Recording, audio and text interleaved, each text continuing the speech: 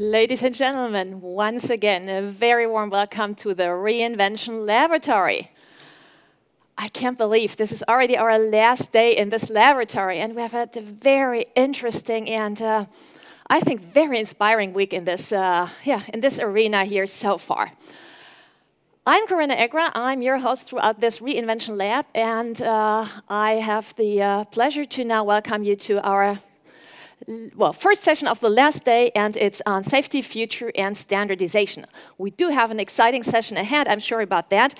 And I now have the pleasure to introduce to you Michael Beilfuss. He is a publisher at International Data Group Business Media, and he is now going to take over hosting this session from me. Michael, the floor is yours. Thank you. Welcome on stage. Thank you very much for the introduction. Good morning. Hello. Good morning. How are you? How are you this morning? Great to have you here. For me, it's first time here on that stage, I like the format a lot. So it's nice. You know, you're very close. As this arena format, we find this everywhere now. When we look at how events develop and so, it's a new craze. Everyone is building arenas, but it's good. You know, it's good because it gives you more access to what's going on here on stage. And I'm very much looking forward to interact with you as good and as intensively as we can. So I hope we can make it in a way that this is not only, you know, we speak here on stage and you listen, that you lean in and that we really come to a scenario in which we interact and discuss the topics. The topics, safety, future, and standardization, are obviously hot topics. And I can promise you, as said before, that we have put together a really great program to address many of the various elements and perspectives that are important when it comes to safety, future, and standardization. And we are living in a world and in a time of really big game changers in this respect. I think one of the key game changers that we all have on our mind is the digitization. It's everywhere. We are living in a mobile world, you know, nothing remains where it is. Everything is in motion all the time. We are in motion, our devices are in motion. Data is obviously, you know, one of the key phrases of these days and years is that data is the new oil. You might have heard of that. So this is the real game changer in many industries. Is getting data, gathering data, understanding data, producing better products and services from and with data. Everything is connected. We are now talking about billions of individuals on this planet which are connected and trillions of devices. The number of devices that are connected are outpacing the numbers of individuals on this planet massively. So this is really a scenario, this digitization scenario is really urging us, forcing us to rethink standardization. And this is not only something that we are urged to and forced to, so something that might, you know, come with a negative tonality, but also a massive opportunity, a massive chance to reach out to millions of people, or billions even, which have not yet participated or benefited from standardization. Now we can reach them. We can make products smarter. Products which are, you know, think of cars, of your mobile phones. I need to switch off mine, by the way, at that moment, you know, before it rings, because, you know, I'm also connected all the time, so we need to switch it off. Please switch off yours as well, or, unless you're not using it you know, send some tweets out or do some Facebook posts. So this is obviously what we want from you, you know, to spread the message. Otherwise, I obviously want to have your attention here. This is really an interesting topic and setup. And as I promised, we have an outstanding program created for you. We will have 3 speakers here on stage and a closing panel with all of these 3 speakers. And I really appreciate that all 3 speakers have decided and managed to be here for the full session, to not leave after their speech, but stay here, follow the discussion, and be open for your questions and even for our closing panel. We have a 3-time Paralympic gold medalist with us here today. So really an outstanding personality from Paralympic sports. 3-time gold medalist. She reigned, so to say, the water for 12 years. Kirsten is here. Kirsten Brun, welcome. Good morning. Great to have you here. she reigned the water from Beijing to, no, you started not in Athens, from Athens to London, from Athens to Beijing to London, yeah. So for 12 years, she reigned the water and won 3 gold medals in 100-meter breaststroke, I understood, okay, which is obviously an outstanding achievement.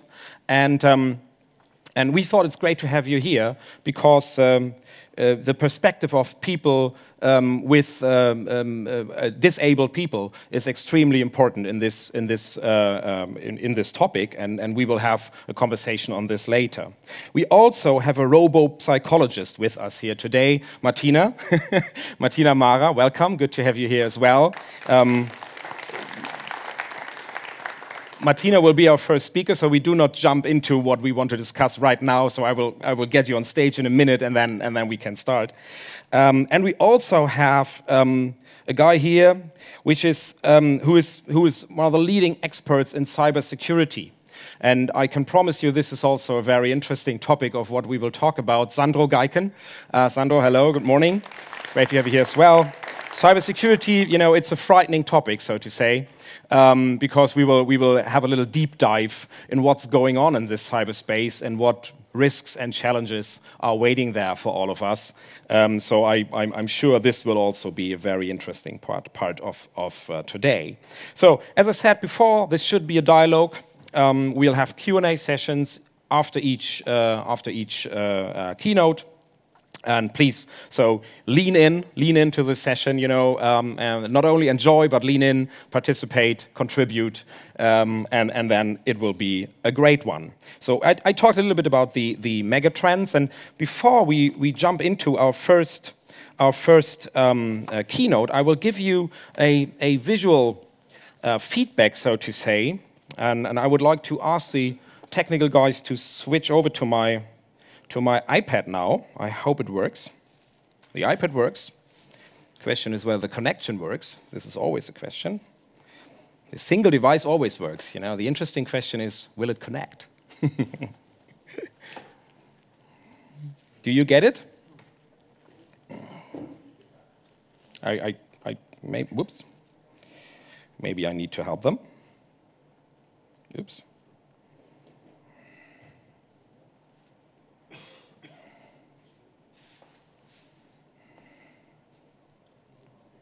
So it should work now. Here we are. Ah, perfect. Great. So, as I said, work in a digital world. I need to... okay, so here we go. Perfect. This is... You know, I need to double check here with the screen, but looks good. Yeah? Can you see it? You can see it. This is good. Okay, so this graphical recording I would like to guide you through a little bit for a few minutes is a result of a workshop that happened a few months ago when several hundreds of experts in occupational safety and health gathered in Dresden here in Germany. It was in March. And I had the opportunity and pleasure to moderate one of the sessions that happened there. And this session was about the work in a digital world. And we gathered for 2 or 3 days even, and discussed really intensively about the multiple challenge and various aspects and elements of what is changing in the work, in the way we work by digitization. This work in a digital world. And this graphical recording here, which is, by the way, a great format to sum up results in a graphical way, I would like to use this to set the stage a little bit and run through with you only a little bit. So I think one of the key points that is really important is that we are talking about an ongoing transition here. Digitization is a transition. There is no start or finish. You know, unlike most of the other big developments that we have experienced in many respects over the last centuries and decades, and so this is not going to stop. It's only a journey, and the journey have just begun. And I think we will explore today with the keynotes I'm looking forward to And with the discussion, we will easily explore that this is a transition which have only just begun. We are at the very beginning, and we need to establish a mindset that we are ready to deal and cope with all the things that are coming there. And you obviously see keywords here that we see all around us all the time. Industry 4.0. We are talking about the interconnection between machines. As I said before, trillions of devices are connected now and will be connected in the future. And everything that we see in the way we work is about to change. We have new ways of work. The time and places where we work, when we work, is changing. We obviously need new skills. This is an extremely important point. We have new ways of relationships, interpersonal relationships. Many of us from time to time feel lost in information because the information is so overwhelmingly, so much of it. We always have to have in mind that there are also new risks that will be generated from the digitization. The Big Brother picture is always in front of us, obviously. I remember, you know, when I remember the workshop that from which we created this graphical recording, I remember that leadership was one of the hottest topics we talked about, and one of the most controversial topics as well. And I personally think it is one of the really key points we have to have in mind, that it takes a new type of leadership if we want to navigate successfully through the digitization. And we need to establish this open mindset, a positive attitude to all the changes. I think this is so important, and I'm very happy that this is also an important point here on this graphical recording. If we move forward here through this, we see a lot of aspects and elements that we will explore deeper today. I think the topic of artificial creativity is also a very interesting element when we think about what machines and robots can do for us and with us. Then we regularly and traditionally we think about relatively, you know, easy things which are not very complex and which will not take really creativity. But we are at the brink of a development in computing power that will give computers the opportunity to really become creative and create ideas. And this is the next big revolution in the way how we use machines, how we interact with machines, and what machines can do for and with us. They will be able to manage human-like complexity, and in many respects, eventually, they are already able to manage human-like complexity. All of these things are leading to goals which we have identified that are directly connected to the topic of safety and health at work. It takes this leadership training as a key point. We need to think about software and how we work with software.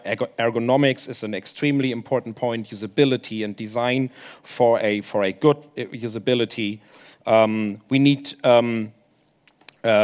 to involve the young people, the young generation. We are talking about the digital natives all the time, and these digital natives are a great opportunity in this respect because they are already an integrated part of this digital world, and we should make them and need to look for ways to make them active stakeholders in this process of rethinking and reinventing standardization. And this will lead to new business models, to new ways of managing content and getting content across to the audiences that we want to reach.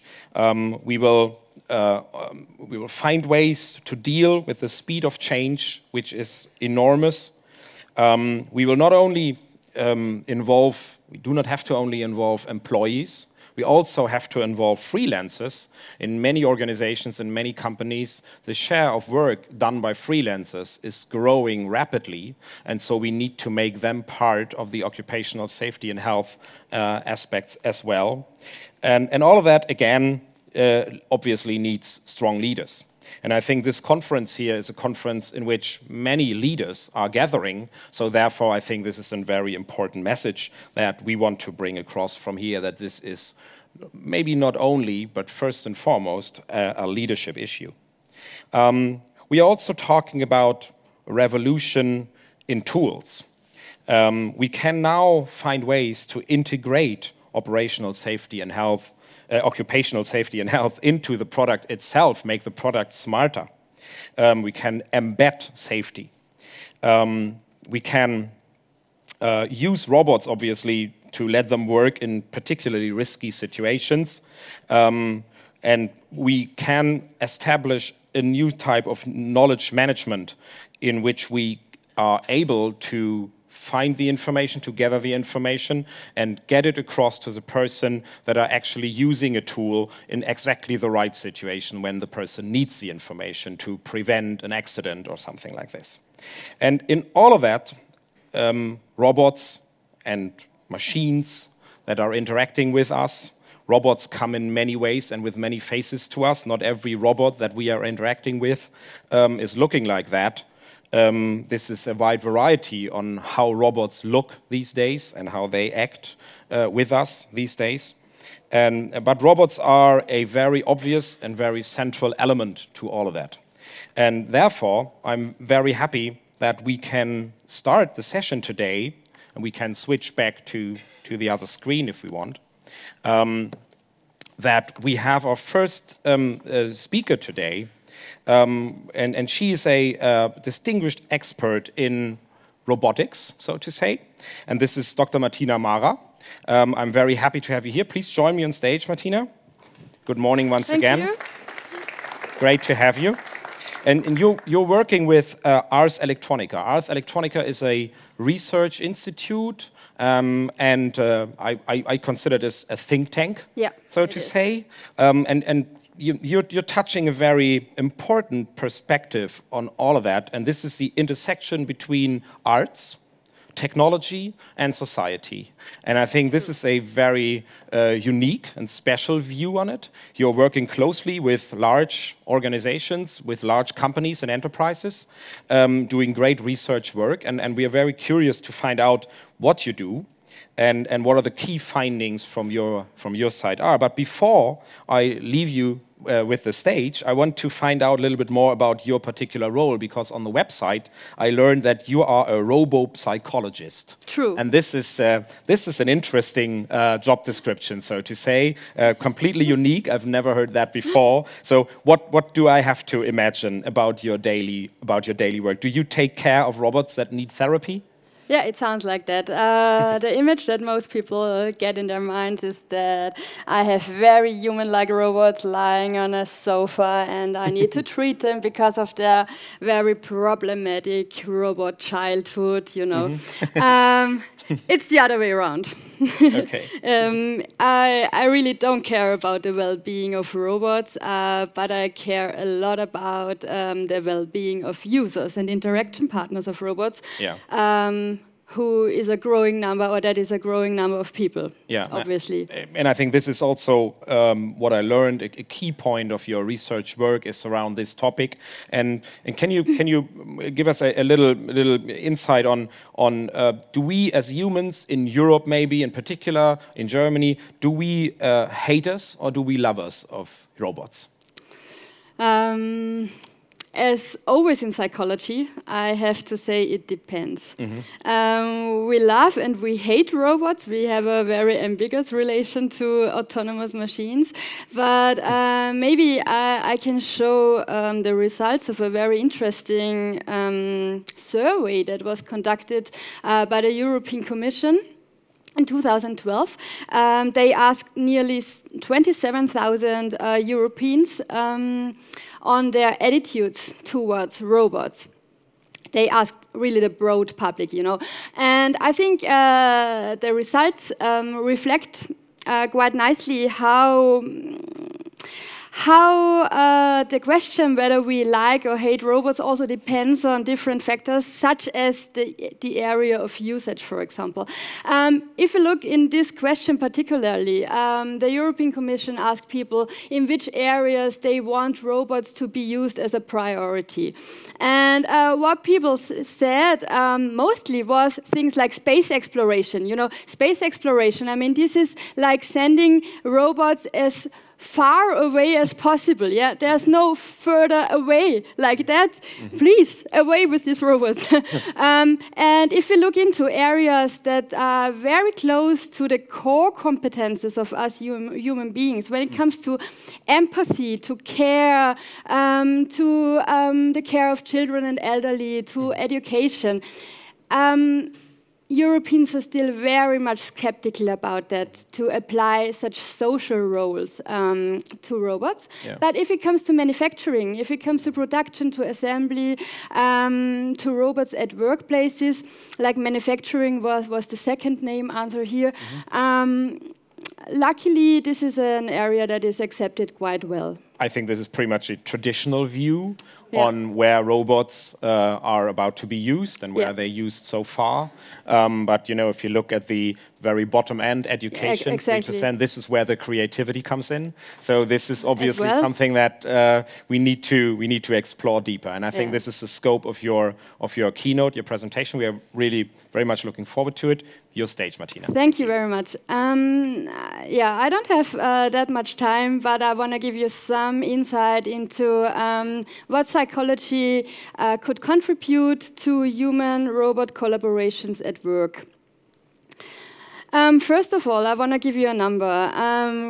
Just a few days ago, the International Federation of Robotics released their new World Robotics Report. The World Robotics Report 2016, and the International Federation of Robotics, they always in these reports give estimations about numbers, about how many robots we're going to use within the next few years. And quite interestingly, they estimate that by 2019 we're going to have 1.4 million more robots in industry, used in industry and production, than now. The number they released for robots in usage in industry by 2016 by now is 1.2 million.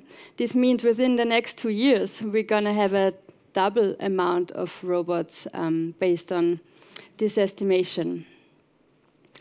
What they also state in this report, and it's really quite interesting to look into the report more deeply, so maybe the ones of you who are very much interested in that topic, you could Google for this report.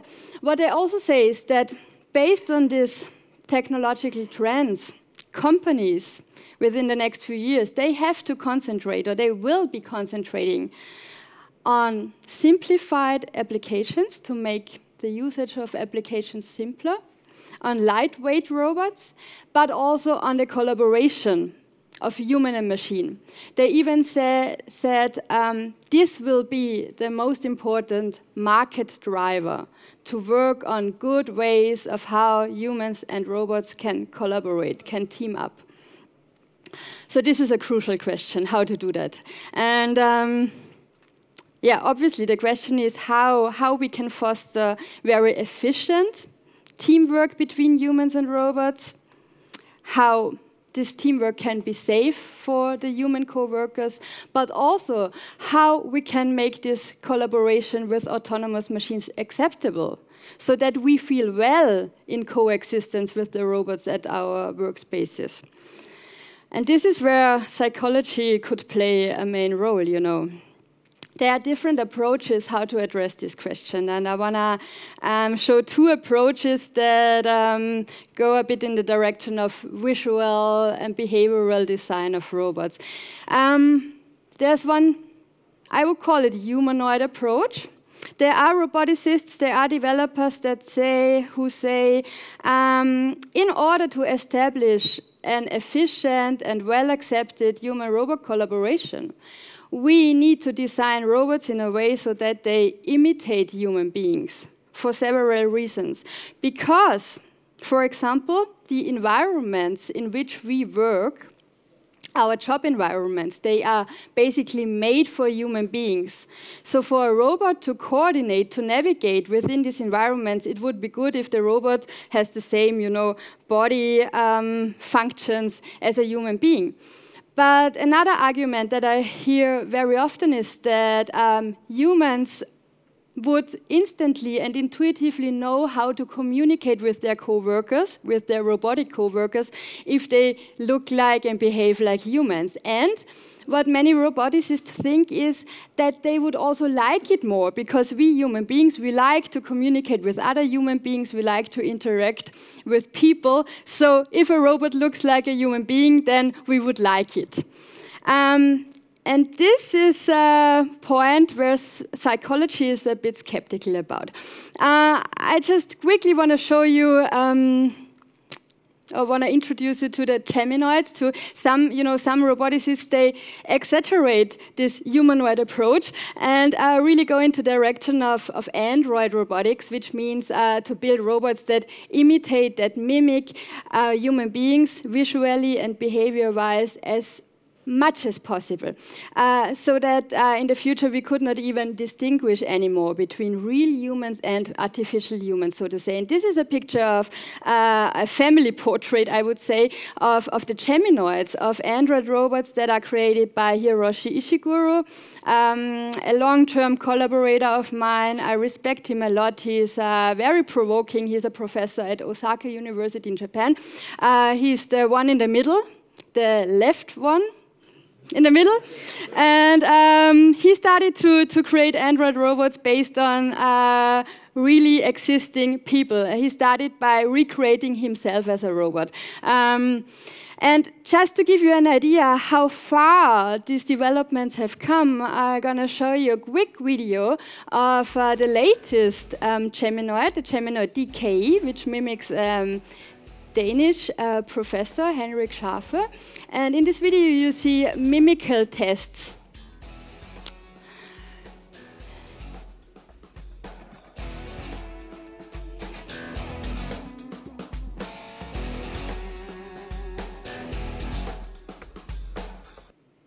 Okay, just to give you a very quick idea, and as you see in this video,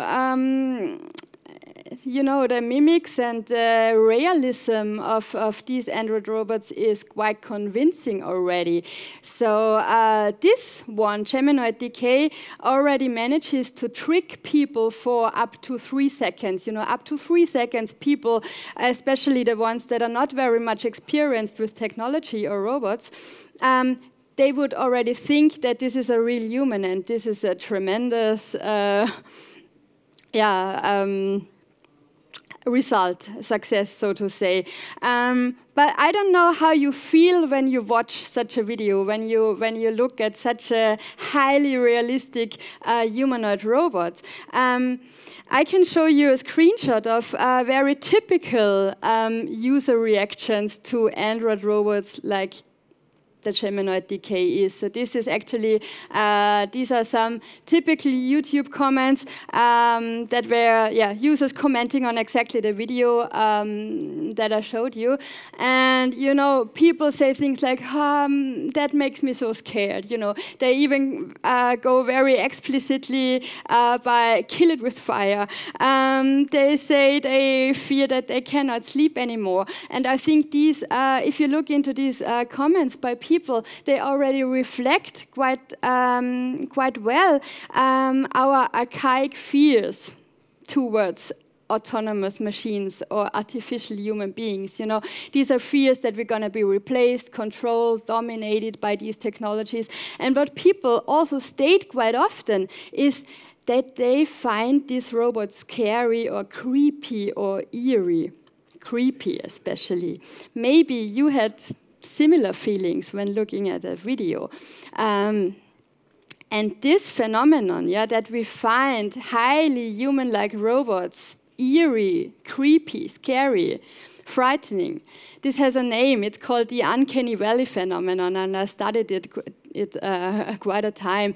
The uncanny valley, the creepy valley, a concept that was established by Japanese roboticist Masahiro Mori in 1970 already. And just to give you a quick idea what it's about the relation between the level of human likeness of a artificial character and the emotional response by people. So on the x-axis, we have the grade of human likeness. On the y-axis, we have the emotional response from very positive to very negative.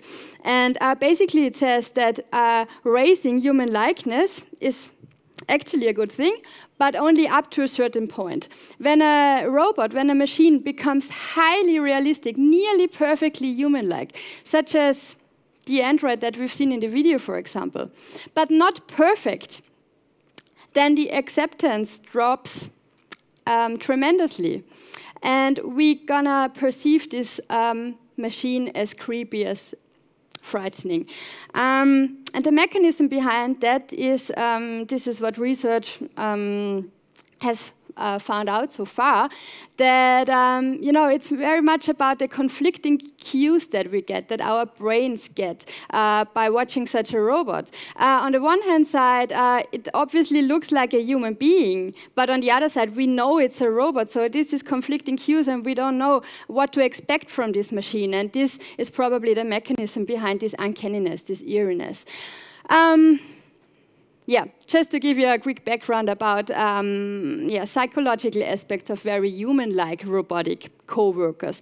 Obviously, we don't have these problems with the visual appearances of most industrial robots. Yeah, most industrial robots are robots at workplaces that we have now and that we're going to have within the next 1 or 2 decades.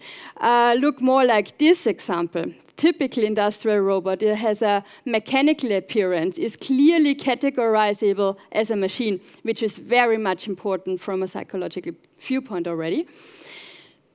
The typical industrial robot is highly specialized for special tasks and, by definition, has 3 or more axis directions of motion, of autonomous motion. And saying that, there are other things that needs to be thought of from a psychological viewpoint. If a robot, even if it looks very mechanical, but if it can autonomously move through the space, then this can be, again, a bit frightening for human co-workers if they are not able to predict the motion of the robot, or if the robot cannot communicate its next steps to the human co-worker. If we cannot make inferences about the intentions and goals and actions of the robot, we don't know whether maybe its next motion will be this one. So we cannot establish trust, and we don't feel safe working together with this robot. So a very important issue here with most industrial robots currently and in the future is that we have to design robotic motion that is predictable, that is legible for human co-workers. And there's a very nice experiment done by some colleagues at Carnegie Mellon University that I quickly want to introduce because I think it's quite relevant. In a lab experiment, they set up a kind of shared workspace between a robot, which you see on the left side, and human participants. And they said that the task they have to team up for is they have to fulfill tea orders. Like it was a kind of coffee shop, a tea shop scenario. The robot had dedicated tasks and the human had dedicated tasks. The robot had to grasp a certain cup and hand it over to the human. And based on the color of the cup, the human participant had to fill in the ingredients for the tea order, for the tea. And they, in this experiment, they compared 3 types of pre-programmed robotic motion for this collaboration task. They compared a functional motion. Functional motion is a sample-based program that which only goal is to not produce any collisions.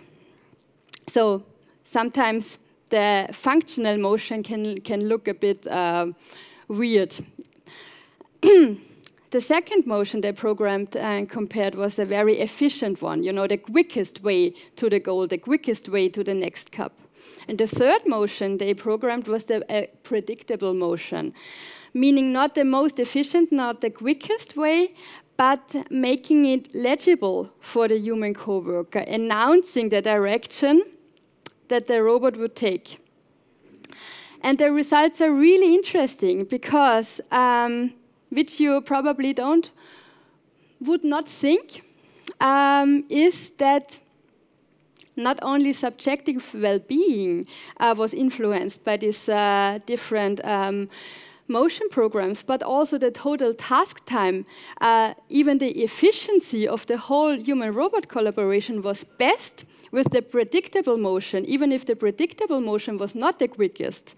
But as the human coworker could predict, could estimate what the robot would do next, the coworker could already start earlier with his or her preparations for the task. So the total task time was reduced.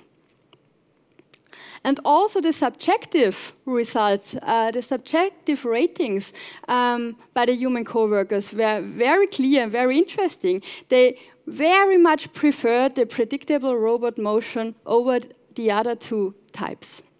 So these are very interesting results. And at the Ars Electronica Futurelab, as was introduced already, we have many research collaborations with industry. For example, I'm working with Mercedes-Benz on human car interaction with autonomous cars, robot cars in the future. And we got similar results in a very applied, very hands-on experiment that we set up together with Mercedes-Benz on the interaction with autonomous robots. We set up an experimentation field where we used autonomous drones as kind of representatives for autonomous robots, mobile robots. And we looked into, we tried to simulate relevant traffic scenarios, you know, relevant interaction scenarios in the future between autonomous robots and human beings. And for example, what we did, we set up a simulation scenario where participants who came to the experimentation field had to cross the flight path of the mobile drone. And as you can see in this picture, you know, they had to cross the flight path and they had to grasp a little box and then get back. And again, in this experimentation field, we compared different settings, different conditions. I'm gonna show you a quick video of that. We compared one condition where the human being had to cross the flight path, and the drone would not give any signal, would not give any proactive communication, would not give any prediction about whether it would stop. No signal, you know. As you see here, I mean, for sure, you know, the technology has to work. For sure, the drone has to stop and has to brake for the human being, that's clear. But if the human being has no signal, doesn't receive any signal by the robot, that it has been recognized, that it has been seen, that the drone will brake in time, that it will stop for him or her, then that's a bit weird, you know, that feels a bit unsafe.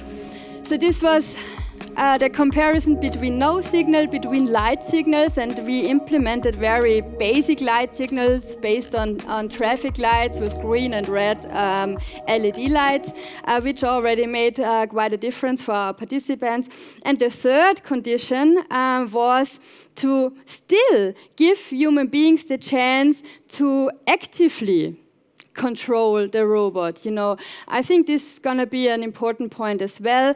Loss of control or subjective loss of control is also a big topic in human-robot collaboration. So if we're going to set up a, let's say, standardized set of gestures for human-robot communication, and that would work anyways, that would work with nearly any autonomous robot, just like the stop gesture, which is understandable internationally.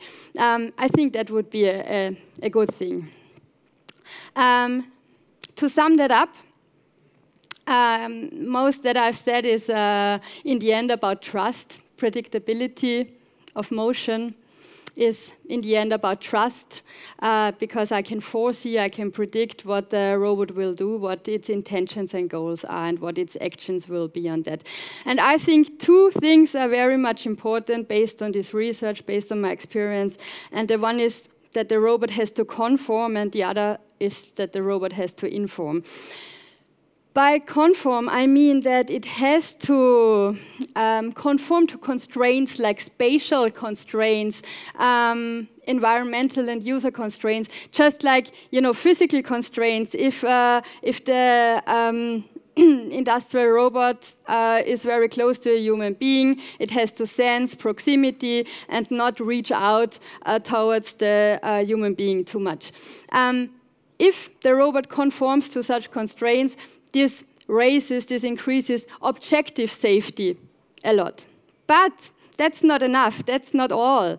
We also need to increase subjective well-being of human co-workers. And therefore, I think the robots also have to inform their co-workers, their human interaction partners, about the state they are in currently, about the function they can do and the functions they will do, you know, what they will do as a next step.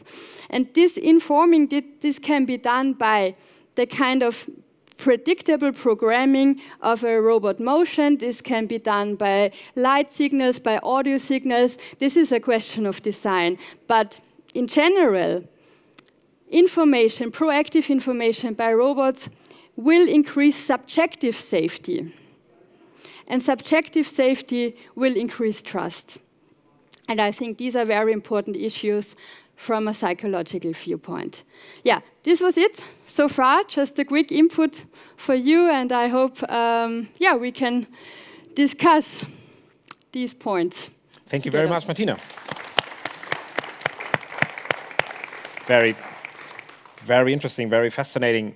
I think, you know, my feeling is that you're doing a very important work there, because robots are obviously all around us and are gaining ground. You know, I just try to set up some foundations or what can be relevant aspects from psychology, but I think you in the audience, you're doing the real great job. Yeah. Are there other questions from the audience to Martina? There's a question. Thank you. We have mics, so thank you very much. Roland Hussein from Toronto. Hi. So Mara, do we really need the humanoid robot? Is it? Are we just making a toy so guys can say we made a toy? Yeah. I think maybe in most cases the most efficient use is the 4 or 5 movements in a very fast-paced or maybe an unsafe environment. So why do we need a humanoid robot? Yeah, very good question. A question that I ask myself all the time, and that is I discuss all the time with roboticists. From my background, from my experience, from the psychological know-how, I would say we don't need humanoid robots that much. Because, as I wanted to, you know, introduce a little bit by the uncanny valley phenomenon, I think even the approach to go in this very realistic or this very human-like direction is probably perceived as more frightening than good. So this design approach has certain risks that you don't have if you stay on a less human-like level. So from this viewpoint, from my viewpoint, I would anyway say for most use cases, I would not go in this humanoid direction.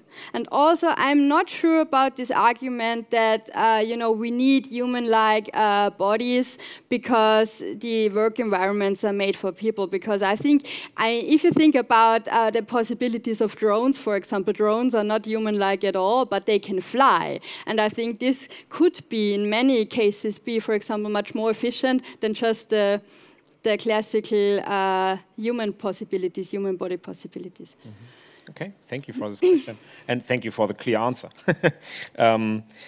You were talking about trust a lot, and I like that a lot, because I think this obviously seems to be one of the key points that must be addressed when it comes to robotics. And do you see from your day-to-day work, you're working closely with large enterprises, with very large companies? We have seen this one case with Mercedes-Benz, and I've seen on your website that you're in close cooperation with many more large organizations. And do you see them, the makers of robots, and the large enterprises which are using robotic technologies in their manufacturing facilities or wherever, do you see them really understanding that and leveraging that and building robots in a way that are designed to create trust? I think that there's growing interest. Mm-hmm. Personally, I can just say that many industry partners, companies start or have started to contact us in this regards over the last few years. So I really observe growing interest, but still, there's a huge potential for interdisciplinary collaborations. Yeah. Still, we are talking a lot about inter and transdisciplinarity these days. These are like buzzwords, but I think there's still much space. Yeah. To do this more. Yeah. Okay. Are there other questions? Oh, here's another question. Thank you very much. Yeah, thank you. My name is Corrado Matiuso from Cannes. So thank you very much for this very interesting presentation. One thing which I learned here and which could very useful for us in standardization is this issue of trust and the way to have subjective safety. Yeah. Because when we talk about the collaborative robots, especially trade unions, workers' associations are very skeptical about this. Not only from a legal point of view, but also from this point of view, from the psychological risk, if you like. Yeah. If we can find there some solutions which then could be implemented also in standardization, for example, ways how to transmit this information effectively to somebody, that he knows the robot is aware of him, and would warn him perhaps if he's not aware of him, I don't know. Such solutions would be very useful, and therefore it is a good way which you have indicated. Yeah, thank you very much. I mean, that would be the best, if research results are applied to real-world scenarios. I'm wondering that, workers are different. They are in large organizations and small organizations. They are in Europe or in Asia. They speak German or English or Chinese or whatever. Robots will be most likely everywhere the same. And I think this, and also, we humans are culturally different. We understand things differently that are happening, gestures, mimic, and so on. Do we need to learn, or do need the robots to learn a new, universal robotic language, so that there is a common code that we understand, that a robot behaves, or we as humans behave like that, then robot will behave like that? Yeah. Ideally, we would not have to learn that much. Mm-hmm. Ideally, the robots have to learn. Yeah. And with artificial intelligence or self-learning systems, robots will be able to adapt very nicely to the environments they are in. Mm-hmm. As you said, cultural differences are very challenging. in many design aspects. As you said, or you gave the example of gestures, for example. That's so true. I work together a lot with Asian people, with Japanese mostly, and for example, I didn't get what they mean by this gesture for such a long time. It means come closer. You know, it's completely the opposite of the meaning in Germany and Austria, for example. If I would do that to you, then you would not really consider this very polite. Every time they wanted to shoot a photo portrait of a group, they addressed me like this, and I was always like, why don't they want to have me on that photo? They always want to make me go away. But it was the opposite. So yes, these are challenges of gesture communication, and you know, the research is just in the very beginning states, and we have to do much more experimentation, much more research. We saw that it's a challenge by our interaction experiments with the drones already, but as I said, with self-learning systems who can sense their environments, we're gonna have robots that will anyway know in which environments they are, and probably even know the cultural background, for example, of their users or interaction partners, and adapt to that. That's also a possibility. Okay. We have 2 minutes left for Q&A. Any more questions from the audience at that point? Hello. Oh yeah, over there. Great, perfect. So thank you very much. My name is Klaus Neuder. I'm more from medical and, let's say, ambient assisted living field. Yeah. And therefore, we are also dealing with robots in general. And a major point is a degree of autonomy of the robot. Yeah. And that is very, very difficult to classify. So we are struggling around about 3 years round. And I think it's the same issue in industrial area. So besides, let's say, the user interface for the standardization field, it will get more info if you can from you more information how we can do that. Could we just quickly switch back to my presentation, because I think I have one slide that might be interesting for that, if that's easy to do. Hi. Okay, because from it is. I would need the next one, I think, or the one before. So, no, this one. Okay. From a psychological viewpoint, it's also a crucial thing how, you know, the level of autonomy that is well accepted by people. This is what we can address in social sciences. And with colleagues, I conducted a quite interesting online experiment on that just recently, a simple experiment where we just text-wise described a robot, a service robot at home, which can assist people in, I think, maybe it was like describing it can assist disabled people while eating. And we just manipulated the degree of autonomy in this text description. And in one condition, we described it as a tool, meaning that the robot would only act on command by human beings. The second condition was the autonomous robot, which means it would sense the environment and automatically react or set actions.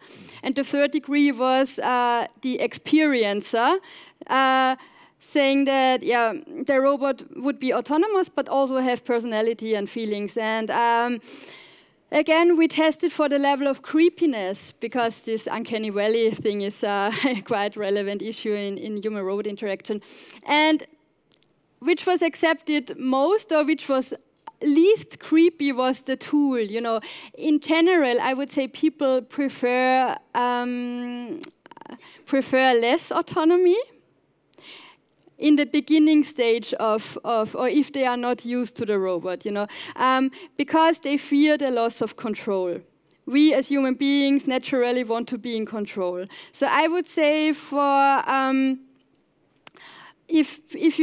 before people are habituated to co-working with the robot in the beginning, the robot should give many opportunities to the human being to control something, to make decisions.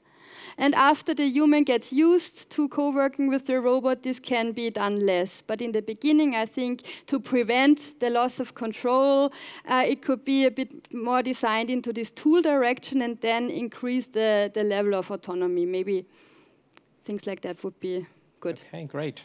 Thank you very much, Martina Mara. It's over. Yeah. Thank you very much. It was great to have you here on stage. Thank you for your really fascinating insights on how human-robot interaction is evolving. And thank you very much for the questions from the audience. A big hand for Martina. Thank you. Thank you. And I'm very grateful that you stay for the rest of the morning. So we will see you later again when we have our panel. And so far, you know, I can say that this side of the arena is the most active one. So I'm looking at you guys. I put some pressure on you. You know, next round I will see questions from here and there, obviously. So, yeah, good. Let's move on right away. When we talked about so much about robotics and you know, the omnipresence, the growing presence of robotics in so many areas of our work and life. Then I was talking in my introduction also about the, you know, enormous upspring in numbers of devices that are connected. And so far we have mostly touched the perspective of safety. And but you know, another very important and in many cases considered as the other side of the same medal is the question of security. Because all of these devices are connected.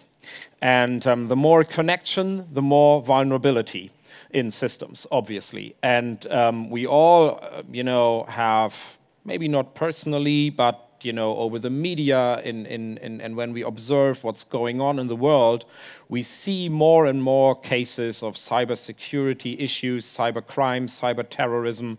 Most of the countries, the military is dealing with this, building units, building skills to deal with it. It's a big discussion here in Europe, everywhere, and I assume it's a global issue. And for that reason, we have decided to invite a speaker here to our stage who is a real expert in cybersecurity and can give us an update, take us on a journey, so to say, what's going on in cybersecurity. And, you know, I imagine and I want to warn you, so to say, it could be a little bit frightening because maybe we will see some things that will really, you know, not make us very calm with respect to what's going on there. But even more, it's important to talk about that and to understand what's going on and to do the right things in organizations, in countries, in our day-to-day life and behavior. So I'm very happy to have Sandro Geiken here. Sandro, please come on stage. Join me here.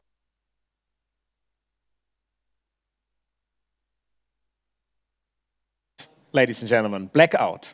This was only security. This was, thank you. This was only a second, you know, a second to, you know, envision and to experience a blackout. This was, you know, just, it was a soft experience, I would say, because we know it's only an exercise, and everything was back on track after a second. But imagine what's going on in your life, in our organizations, if the lights go down for hours, if the energy supply goes out for days, and if all the critical, so-called critical infrastructures are away for a moment or for a longer period. And I think, Sandro, this is one of the key topics that you will talk about. I read a quote from you in 2013. You asked us all to throw away our computers because they are at the heart of all the uncertainty and the lack of security. And I'm very curious to find out what the update on that is. Should we still throw it away, or do you see any improvement in this respect? Well, the idea was to throw them away and get new ones, and I still stick to that idea. This is also a very industry-friendly message, so to say. But I think your message overall will not be so much industry-friendly, but very critical, and we are very curious to find out more about what's going on in cybersecurity. Sandro, your stage. Thank you very much for the introduction. 20 or 23 minutes even. Okay, good. Oh, 20, that's good.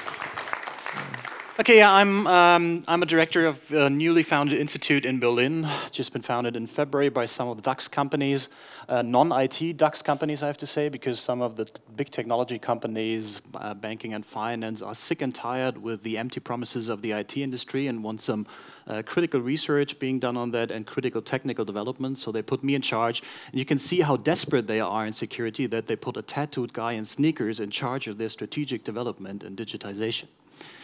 Apart from that, I work in military counterintelligence for the past 5-6 years, so I'm working on the high end of cybersecurity problems. I work for NATO every now and then, develop country strategies and stuff like that, and this is the world from which I come and from which I will tell you something about the connections between safety and security.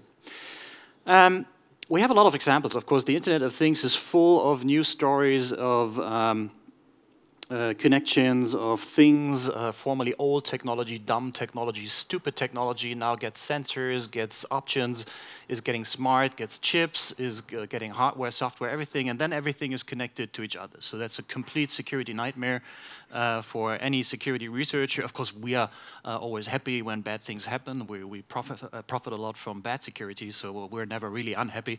But it is a nightmare because so far as it stands, and as you will realize certainly, we haven't solved the cybersecurity problem. So obviously there are a lot of questions up in the air. There's a lot of conferences. There's always incidents every other week, and this is just the tip of the iceberg. I mean, most 90% of the incidents you don't even see or get an idea of because they happen deep inside the systems. Mostly the victims even don't know that they're being attacked, and they think it's just a failure or something happening. But there's a lot going on. So we haven't even solved this problem in the old IT world, and now we're beginning to construct a new IT world with even more safety scenarios, security scenarios, terrible risks coming up. If I attach everything, old technology, planes, airports, cars, infrastructures to IT now, which is completely vulnerable, that sounds like a very bad idea. And I've just brought you some of the examples we're having in risks in the more safety-related areas of embedded IT and production and infrastructure. So first of all, an interesting question is why is it interesting to hack these things? So why does anybody want to hack them? In fact, we don't see that many hacks on production and infrastructure yet. And the reason is that some of the business models are not really fully developed in the militaries and the intelligence community and among criminals. But at the same time, we see a lot of a surge in activity and an interest in hacking these things. In the hacking community, we call this junk hacking because we're hacking junk. And just as a little anecdote on that, in the hacking community right now, if you hand in a paper on junk hacking in a hacking conference, it's very unlikely to be accepted because it's far too easy to hack junk. So there's no art in that, so you're not accepted to a real hacking conference just because you can hack a power plant. Everybody can hack a power plant. So why would you hack a power plant? Why would you hack production sites? There are some scenarios like signaling and deterrence from military. We've just seen that in the incident with Black Energy. That was an attack on a Ukrainian power plant in the Ukrainian conflict. The Russians are good Clausewitzians from a military point of view, so they like to tell stories, political stories, with the military activities they unfold. And in this case, they wanted to tell that one story they love in particular is that NATO is not able to protect other countries, and that Russia is very powerful. So they use this incident, or created this incident where they switched off the power in Western Ukraine for a couple of hours by attacking this power plant with a hacking attack to demonstrate their might and to demonstrate how useless NATO is. Fortunately, that particular power plant still had the old analog wiring going, so they were able to just switch off the IT and switch back on the old analog wiring because they hadn't kicked it out yet. They had just recently been modernized. So they were able to do it, but if they wouldn't have been, that would have been an outage for as long as the Russians would have liked. We're also seeing a few incidents of competitive sabotage coming up, where competitors are hacking their competitors' technologies to make them look bad in demonstrations, to make them look bad in export markets. There's a few first things coming up here from particular sectors of technology. We're seeing an interest by organized criminals to do trade manipulation by hacking production sites. If I can hack into a car manufacturing or even an aerospace manufacturing, and I can cause the system to break down for a couple of hours and cause gigantic damages and cause a loss in time and timeliness of the production and everything. The damage can be quite substantial and the trade course can go down quite rapidly. We actually had an instance of like that last year in Germany where a steel mill was hacked and you could see which was the victim by the trade course that has gone down. And we have a few instances as well where you can hack companies so badly that they lose so much money that they would consider that an extinction event. So one great example, which I always love to tell, is SAP. SAP, by the way, is considered the most insecure software in the world. SAP always asked me to say that Oracle isn't any better, but Oracle actually is a little bit better at least. Somehow, however, if you hack the SAP installation of a Fortune 500 or a DAX 30 company and you cause a massive SAP outage, or you're even capable of wiping all the data, rewriting it with encrypted stuff so nobody can use it anymore, then this can cause damages of a few billion dollars or euros very quickly. So we had one incident in a Fortune 500 company where the SAP broke down, a reported incident, and the damages were 22 million US dollars per minute. Per minute. So you can consider if you can afford that and for how long you can afford that. So this is one area of trade manipulation. Of course, we have military sabotage as well, and we have blackmailing attempts from the crime industry. And just to give you some examples of what that could cost, so we have blackout scenarios is something that we have considered. They cost 600 million euros per hour. And then we have other rather nasty hazards and risks in other areas developing. One example is nuclear. For a long time, we thought that nuclear was not attackable because the nuclear community used to tell us all sort of crap, how secure everything is and how super everything is and the zoning concept they have and this works and that's good. But it all turned out to be lies and mirrors. Most of the cases they wouldn't have known themselves. We reckon so they were honest, but just not informed. But we actually found a lot of ways to hack into nuclear power plants, civil nuclear power plants. This is an incident that is sort of illustrating the problem. So when you get in there with a laptop and you're doing some work in the inner circle, and you have some malware on the laptop, then it can easily jump onto the inner circle of the nuclear power plant. And even worse, some of the militaries, unfortunately, develop an interest to hack nuclear weapons. So that's a new trend among militaries. And I come from offense, so I know that if you're doing hacking, shit can happen as well, just as well as in defense. If you hack an environment where you don't really know how it works, then anything can happen. So now we're having this nice new trend of people who probably don't know how to hack very properly are trying to hack into nuclear intercontinental missiles. So that could be great fun in the future. Unfortunately, also in the area of industrial IT and production IT, critical infrastructure IT, this is an area of programming where programmers never really took care of security. So then they never took care of software quality. They have very high levels in software assurance.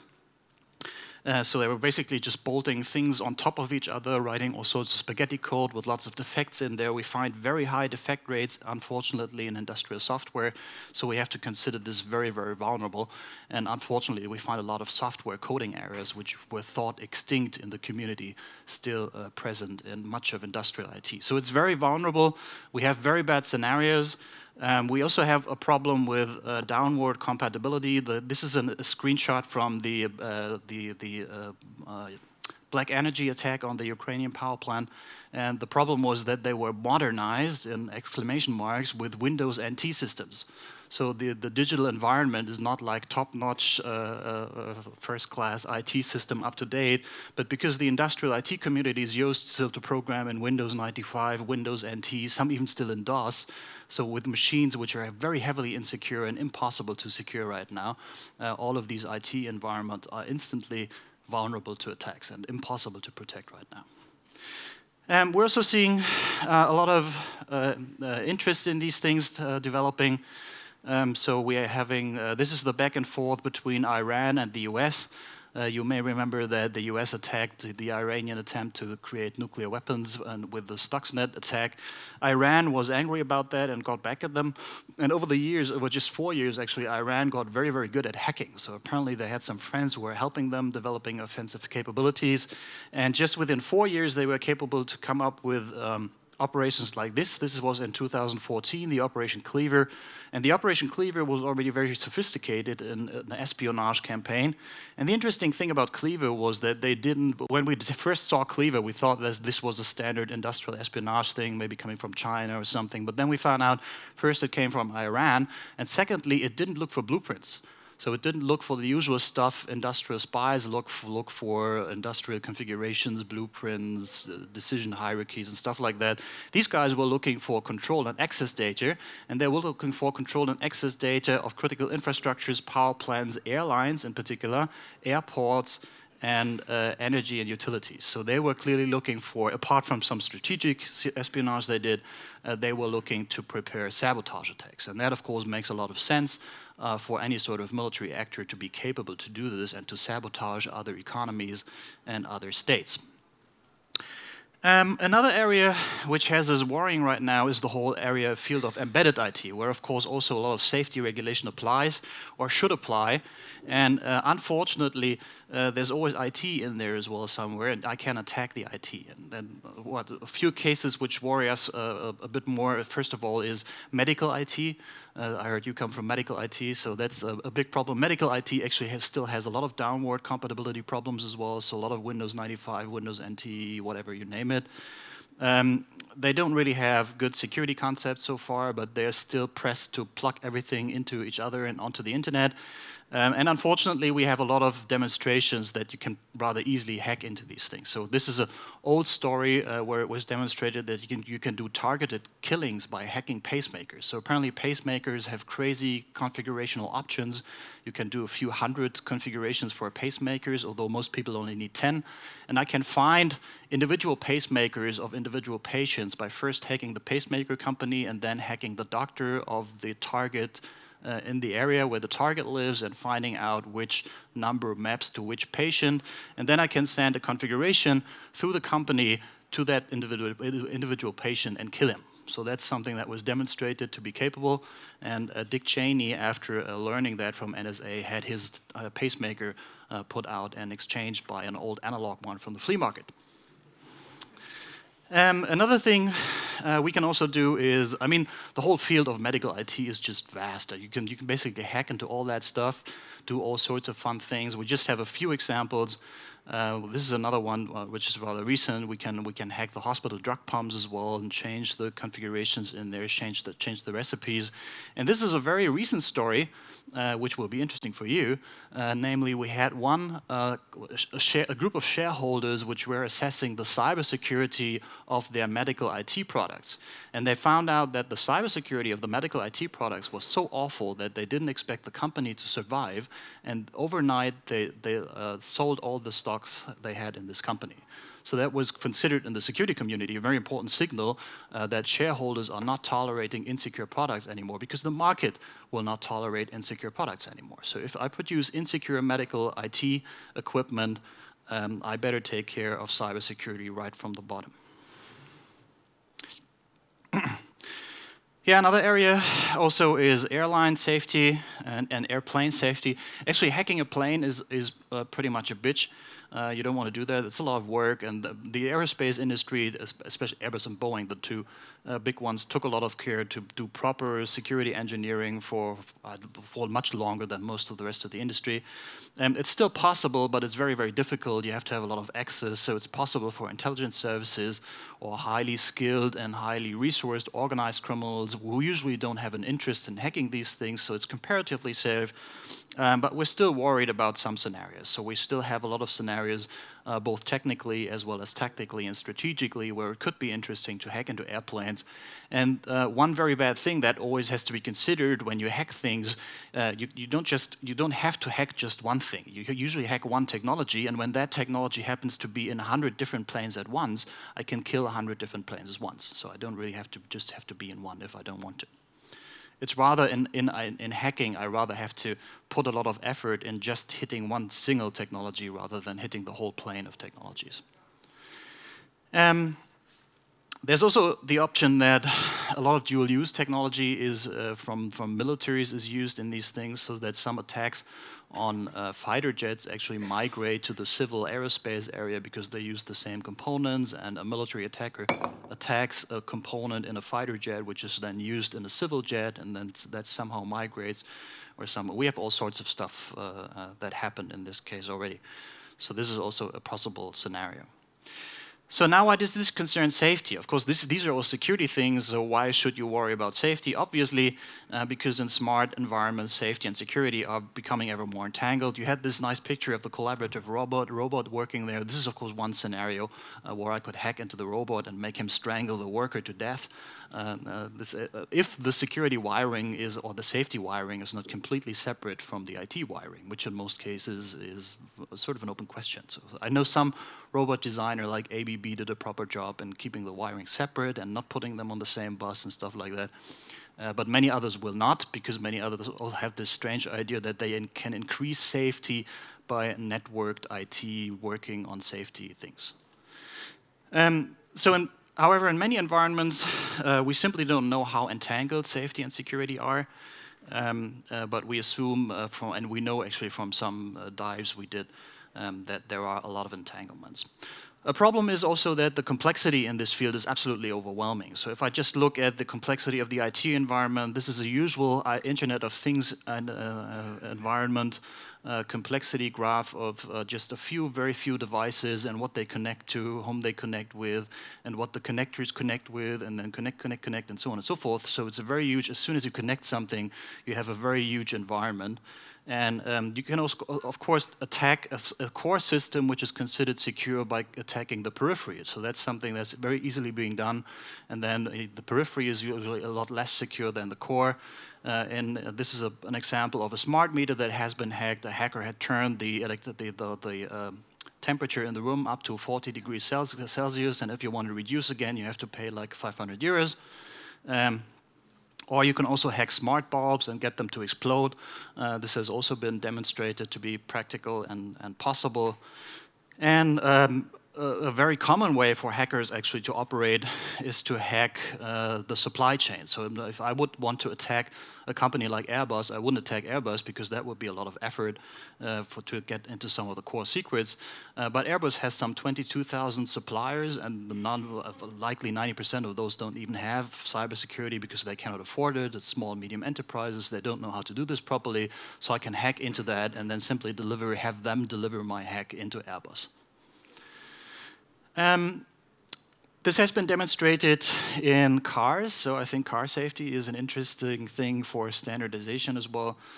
We've had a lot of scenarios in the community where you can hack cars and do all sorts of things, influence the brake-by-wire system, influence the accelerator, influence the steering wheel, and there's a lot of possible hops also into the cars. I also know some German car manufacturers who are still very, very bad at security. I'm not going to name names, but they're in the list there somewhere. And the hackers usually publish a list of the 10 most hackable cars, which are very easy to access. And right now, it's really so easy to hack a car, a smart car, that you don't get hacks of smart cars acknowledged anymore on conferences because it's just too simple and a no-brainer, so to speak, among the IT guys to hack a car. We also have the problem that attacks can migrate easily from security to safety scenarios. So we're having a lot of proliferation problems, for instance, in IT security, where hacks are being developed, and then, like the NSA hacks, and then somebody leaks these hacks, and then the minute after these hacks are leaked, the black market starts to engage and is trying to get the code. And usually, I still remember when we first heard about Stuxnet, like 3 days after we first heard about Stuxnet in the news, everybody had the source code of Stuxnet. Nobody really knew where this came from, but like from all directions, this attack migrated through the fora, through the communities, engineers looking for help, exchanging the code, then oops, oh, I lost this to this Russian cybercrime forum, sorry guys. And so there's a lot of proliferation going on of these attacks. and then they're being recycled, remodulated, and put into different contexts. You can simply buy them on the black market.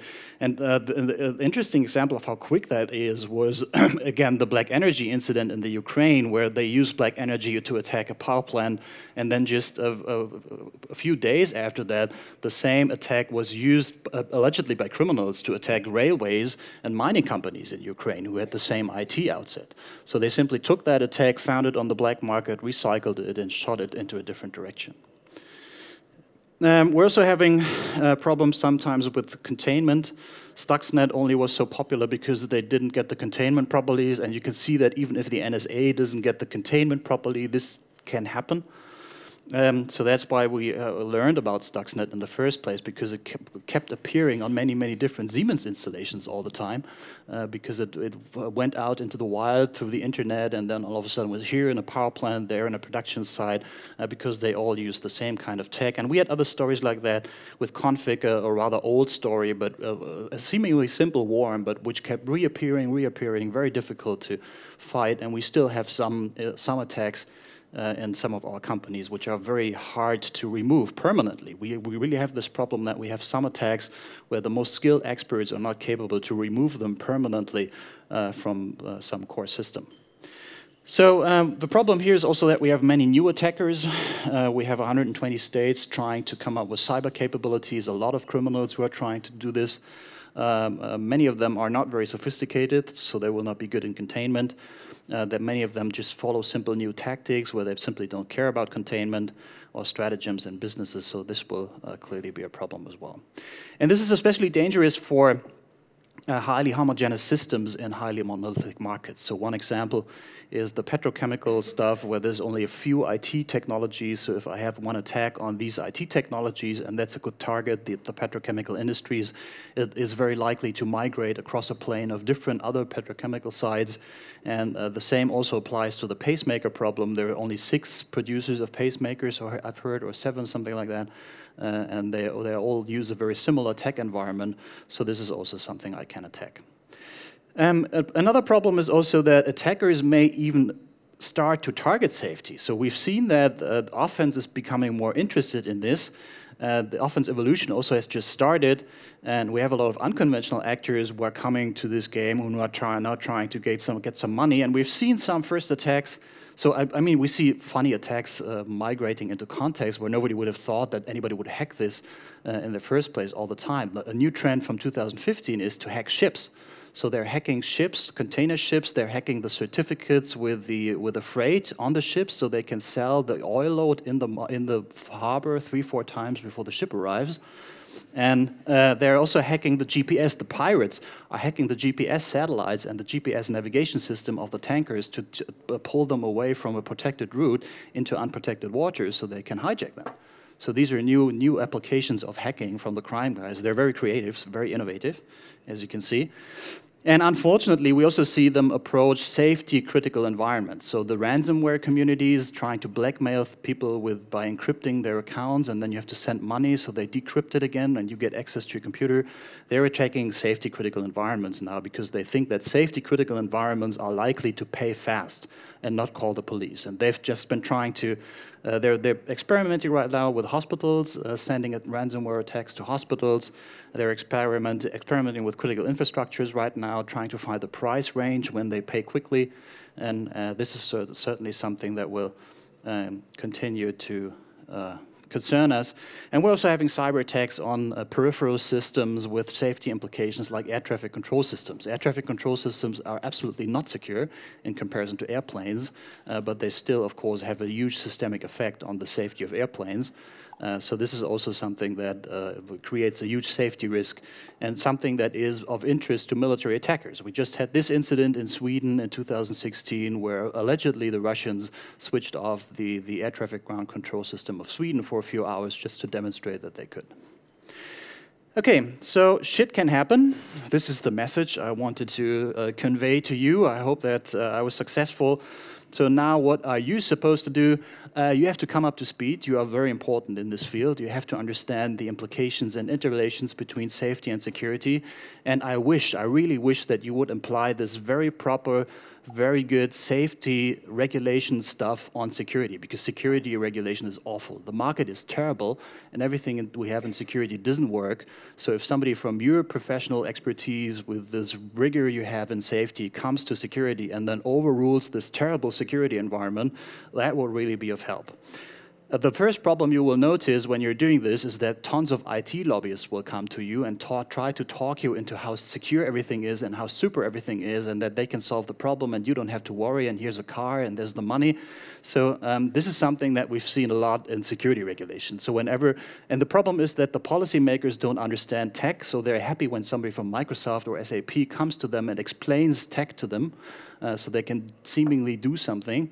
But most of the times they're just interested in lying to you or cheating you into some other way so they can continue to sell their terrible products. So try hard to get real independent expertise. That's a very big challenge in this field. And one little advice I can give you, there is something like an unhackable computer. We call that high assurance computing in IT. So the unhackable computer exists, and I think from a safety point of view, it's very interesting to compare that to the stuff we have right now and then probably see which kind of characteristics you want to regulate into this field. And that concludes my talk. Thank you. Thank you very much. Thank you very much, Sandro. Pooh, so to say. Pooh. Is there any place left which is safe? But anything that doesn't have a computer inside. Yeah. Yeah. Okay. Yeah, but you know, it's a storm of examples that really let me and I think most in the audience are not feeling safer now after knowing all of that, and some things really thrilled me when you said that. Maybe when I understood you right, the more dangerous are even the lower sophisticated or less sophisticated hackers, because they do not care for containment, and this means that proliferation of these tactics and code and so is malware and stuff is even bigger and goes even faster. Yep. And so it's really impressive. Questions from the audience over here. Thank you. Well, we have microphones. Yeah. How to become a hacker? Is there a bachelor study or something, or a basic course or so? That's too late for you, I'm afraid. Okay. I see. The problem, you have to be 6 years old and have a computer instead of parents. So that's the recipe if you really want to be what we call a wizard. So a wizard is a hacker who understands technology intuitively. Then you have to start very early. You can try to become a security engineer afterwards by learning that in the university, but you would have to have very good teachers and you wouldn't really get up to the speed of a wizard. Thank you. Sorry. Other questions? Over here. Thank you very much. Thank you very much for your presentation. Katerina Bostourli from Technological Educational Institution in Greece. So in standardization, we used to say that preventive actions are better than corrective actions. Recent international studies revealed the fact that the profile of the most, let's say, dangerous hackers or attackers are white IT young people of ages 23 to 28.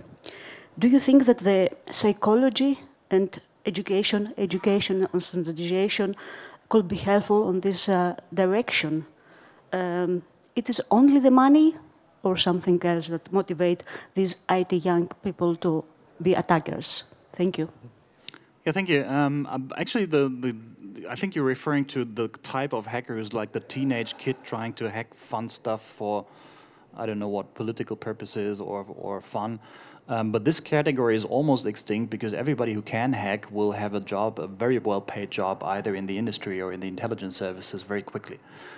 So right now we don't really have this spare time fun hacker anymore in the wild. Only a very few instances, and the few we have are not very powerful. So most of the good hackers right now actually are employed somewhere. Mm-hmm. And I've seen like the Fortune 500 companies hiring these hairy, smelly 18-year-olds and giving them lots of freedom and a huge salary and stuff like that. We had a funny instance, actually, of the Pentagon hiring a friend of mine, Much, who's really one of these hairy, smelly hackers. He doesn't come to work when he has to. He comes to work when he wants to, and he leaves work when he wants to. He doesn't leave work when he has to. So he was introduced into the Pentagon as one of the research directors for cyber defense because he was so very good. And the generals hated him. Everybody hated him. The whole bureaucracy hated him because he didn't play by the rules. He didn't wear the proper things. He always left stuff somewhere where he shouldn't have left that. But these are the things that are happening now. So they have to be flexible if they really want to solve the problem. Mm-hmm. Mm-hmm. Here's another question. Thank you. If unhackable computers exist, where's the problem? Are the others too stupid? And why it's not possible to have more unhackable computers? They're not industrialized, so it's a legacy problem that we're having. So we have these unhackable computers in some use cases at DARPA, for instance. The Boeing unmanned little bird is a helicopter drone which is run on SEL4. That's a formally verified microkernel, an operating system without any vulnerabilities, so it's impossible to hack. NSA has tried to hack the unmanned little bird and didn't succeed. They were not capable of doing it. And they're using the same operating system now in trucks, in army trucks, to get them autonomously driving through the desert without any pilots and without being capable to be hacked. If I want to, I've frequently tried to introduce these high assurance systems into the German industry or into some parts of the IT industry, and the problem was always that they have such a big amount of Microsoft sitting around there, all Linux systems, and migrating all that to new IT, also telling your system engineers that they have to learn to program SEL4 now. So all the stuff they learned before is useless. That's a big problem. So the challenge is really to industrialize this sort of market, which of course is a great opportunity as well. So if you're a business guy sitting here somewhere, that could be a great opportunity. The unhackable computer exists. The technology is there. It's mature. You just have to find a way to industrialize it into a market which consists of bad, cheap IT. Okay, but is this not a prerequisite for Industry 4.0? If not, we are going towards the catastrophe, or not? Well, from my experience I had a lot of experience with Industry 4.0 guys. You tell them that you have this highly secure solution, and then they tell you, yeah, okay, but we already did this. And now it's too late, and we have to roll this out in the market because the Chinese are so fast and the US are so fast, and if I'm not with my solution on the market next week, I'm dead. So it's too late, I'm sorry. Mm-hmm. Other questions? To what extent, Sandro, are you optimistic that we will, be able to manage this turnaround? Not very much, obviously. No, we have some. It sounds like it would take a real reinvention of the computing industry. Yeah, no, we have some takers now who are investing in this in high assurance technologies, obviously from the defense area, from aerospace. Mm-hmm. I don't know how fast they will be with creating actual implementations and applications of these technologies. Of course, they start small in their own little areas and niches, mm-hmm. and then it will depend on how far evolved the Industry 4.0 market, for instance, is, and how possible it is to break up the path dependencies, to change the legacy systems. Mm-hmm. Will also depend on whether you're capable to develop migration ideas or the adaptation ideas for these high assurance systems. Yeah. In looking back in history, I think there are many cases in which military was, the instance that drove real change and drove real innovation. And if I listen to you and what you're saying at the end now, that you see these unhackable computers used only, as far as I understood, in military environments so far, then maybe again we need to trust the military to do this. Not very positive perspective, obviously, but okay. Good, Sandro. Thank you very much for your presentation and for answering the questions. Thank all of you for the questions, and it was really impressive. Give him a big hand. Thank you. Okay. Yeah. So I think we're pretty much in time, which is great. And we will now come to our third keynote. And this will not be a keynote, it will be an interview. But before we start with the interview with Kirsten Brun, I would like to show you a video that gives us a little bit more insight on what she's doing in the water. Take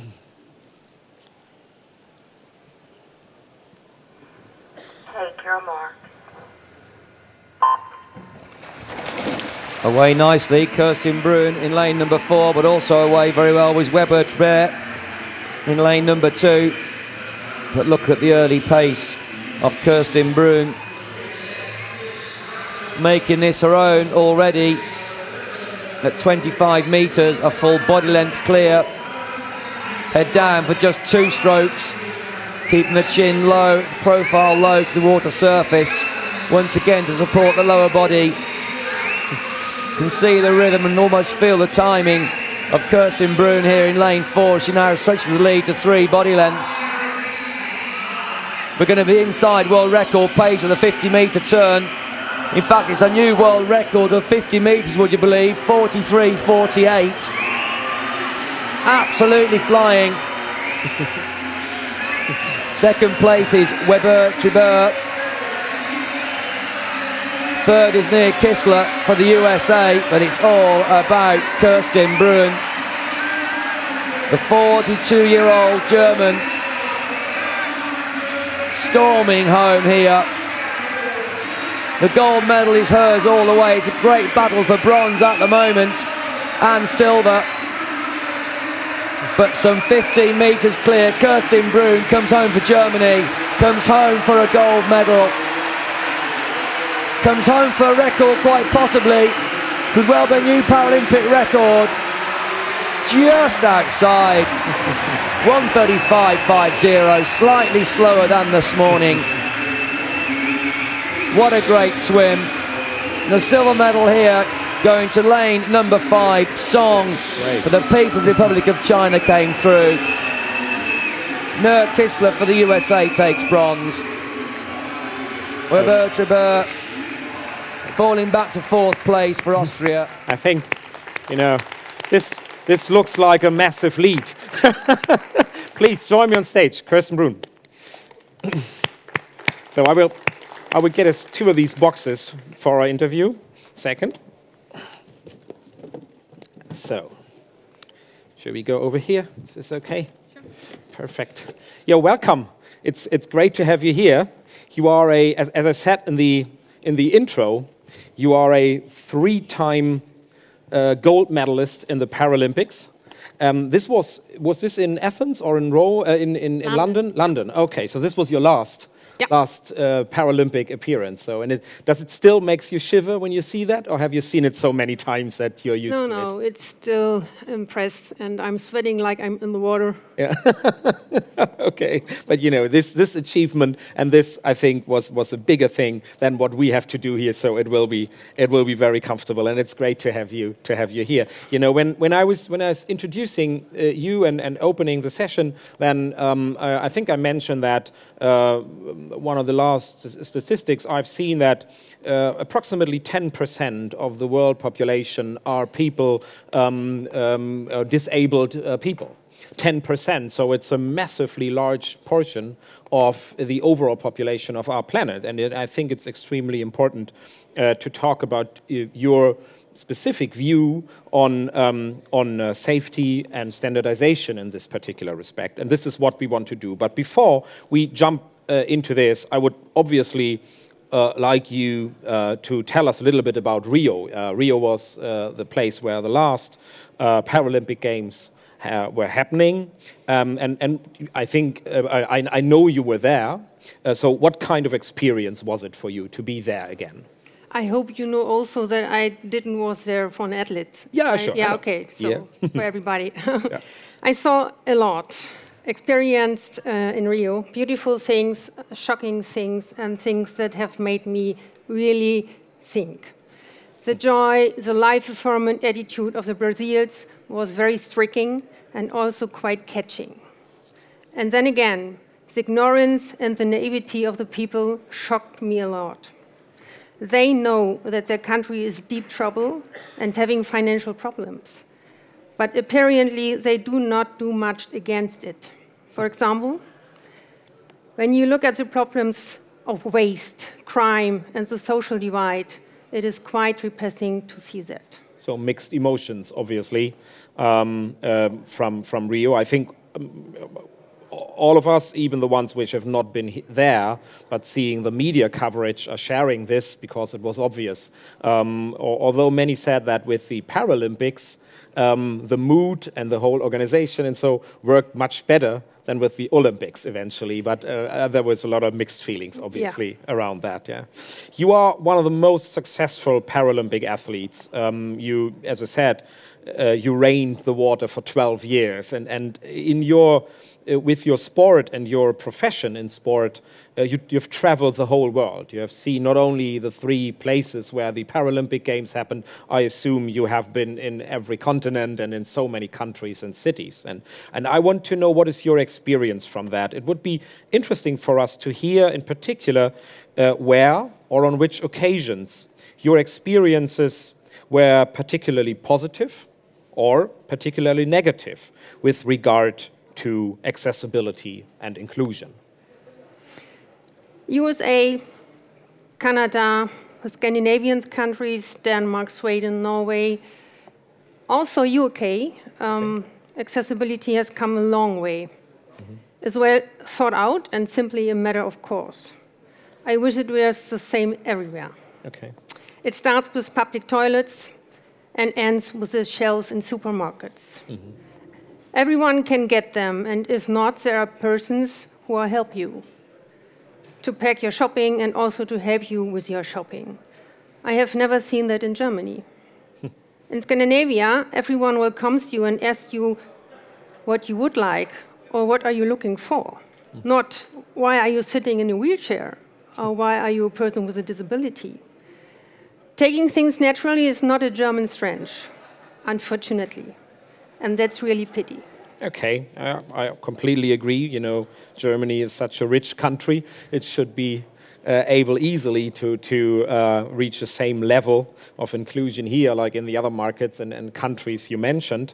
But it's nice to hear that there are countries, USA, Canada, Scandinavia, you mentioned that, where you have gathered particularly positive experiences, but you know, obviously, we also want to know the other side of the medal. Can you tell us about particularly negative experiences as well? Yeah, for sure. When you go to a cafe, to a restaurant that calls itself accessible, and the accessible toilet is in the basement, and the basement is accessible only by stairs, that's unacceptable, I think. There is no excuse for that. No cannot simply claim that you didn't know or that is what planned differently. We should then simply delete the accessible take in the network to avoid nasty surprises. Another example is diet and nutrition plans which you receive online. And you have registered your personal data, and also you are in a wheelchair and have difficulty walking, you receive tips such as you should walk more steps all day. You haven't reached the target. What a wonder. Or that you should try jogging, but not too fast. When you reply that you are in a wheelchair and walking or jogging may be a bit difficult, the new tip you receive is that you could try power walking instead. Sorry, but you understand that is really painful and frustrating. These systems and programs are so generalized and so little customized that I can only advise against them. Okay, yeah, obviously, and it's really a pity what you describe, because we are talking here on that stage today about artificial intelligence and highly capable computing power, and then your experience is that poor in reality. So that, I think, is important to understand and to know that the gap between theory, what is possible, and what is the reality is still big. Not in every respect, but in too many respects, obviously. We know you, Kirsten, as a top athlete and have seen you on the podium at Paralympic Games, and I think these are moments which make you shiver still and make us shiver when we see this, and we see this enormous achievement. And And this is very fascinating, but I think behind all of that is a lot of hard work and training. You'll not, I can easily imagine that you will not fly through the water like that without hard training every day for years. So I want to touch this perspective also a little bit in our conversation. However, to get to this point of professionalism and success in your sport implies a huge amount of work, training, and of course also managing your everyday life as a person with disability. Let's talk about these everyday experiences a little bit, and I would like to know where technology in particular has already entered your life, I think as all our lives, or is maybe even determining your life. Yeah, laptop, smartphone, tablets, lifts, elevators, telephone banking, car equipment, for example, keyless go. I will never miss it again. Or an automatic boot light, the internet, and especially for my boyfriend, online shopping, because he hates shopping even more than I do. Okay, okay. Yeah, but things like keyless go, for example, which is simply another aspect of more comfortability for a person without disability is maybe for you even more important. And we also learn that cars are technology systems which are very easy to hack, so a very difficult area, obviously, and dangerous field. These technological devices or services that you as a person with a disability uses, to what extent are they custom-made for you very individually or specifically designed for you and for your special disability? Or do you know technologies and use technologies where inclusion is already built into the system, is built into the device? The car is customized with hand throttle and hand brake, so I can do everything with my right hand. Blind people are usually neglected in laptop or smartphone design. That's also pity. With sanitary facilities, there is often a will to do things right, perfect. But the implementation doesn't work. Automatic doors are often out of order, and often, too often, for my opinion, they cannot be locked. High adjustable toilets often don't work, which makes using them a little bad adventure. Okay. Yeah, okay. So still, most of the technologies that you're using with particular respect to your disability are custom-made and are specialties. And I think the message is that should be about to be changed and should become more a standardized thing, which is not something that we need to build or one need to build specifically. How do you see the role of new technologies? We have talked about many of the new technologies arising now, robotics and all these, very intelligent, interconnected systems with artificial intelligence and so on. How do you see the role of these new technologies, maybe, for example, with specific respect to robotics, in order to bring big issues such as accessibility and inclusion a big step forward? As long as these technologies work and are reliable, this is a fantastic development. Unfortunately, I have seen a lot of cases where the reliability and the cost-benefit ratio were rather poor or simply too expensive. Okay. As I said, around 10% of the population live with some kind of disability. Do you think that technology dealers and developers are aware of the enormous dimension of this target group? And are the specific needs of technology users with disabilities sufficiently taken into account from your opinion, from your experience? Not at all. In my view, you have to add older people, children, to these 10%. Barriers often have to do with height, weight, or language. things that many older people and children also cannot deal with or understand. We also must not ignore the demographic change. Humanity is growing older and medicine more perfect, which means that we will automatically see more and more people with disabilities. Accessibility and people with disabilities has a huge business potential in the future. People who fail to see this have been sleeping for too long, in my opinion. Okay, yeah. And it's good to understand that you are even, you know, widening the scope, and that you say, okay, this is not only a question where technology could not only help to take down barriers for disabled people, but also for elderly people or for children. So this is, as you said, it is not only about the 10% where technology could do good. There is a wider range that includes even more people and individuals. And, you know, could you give us a good example for a technology that is in fact inclusion ready, where you really think everything's done and this is really inclusion ready technology?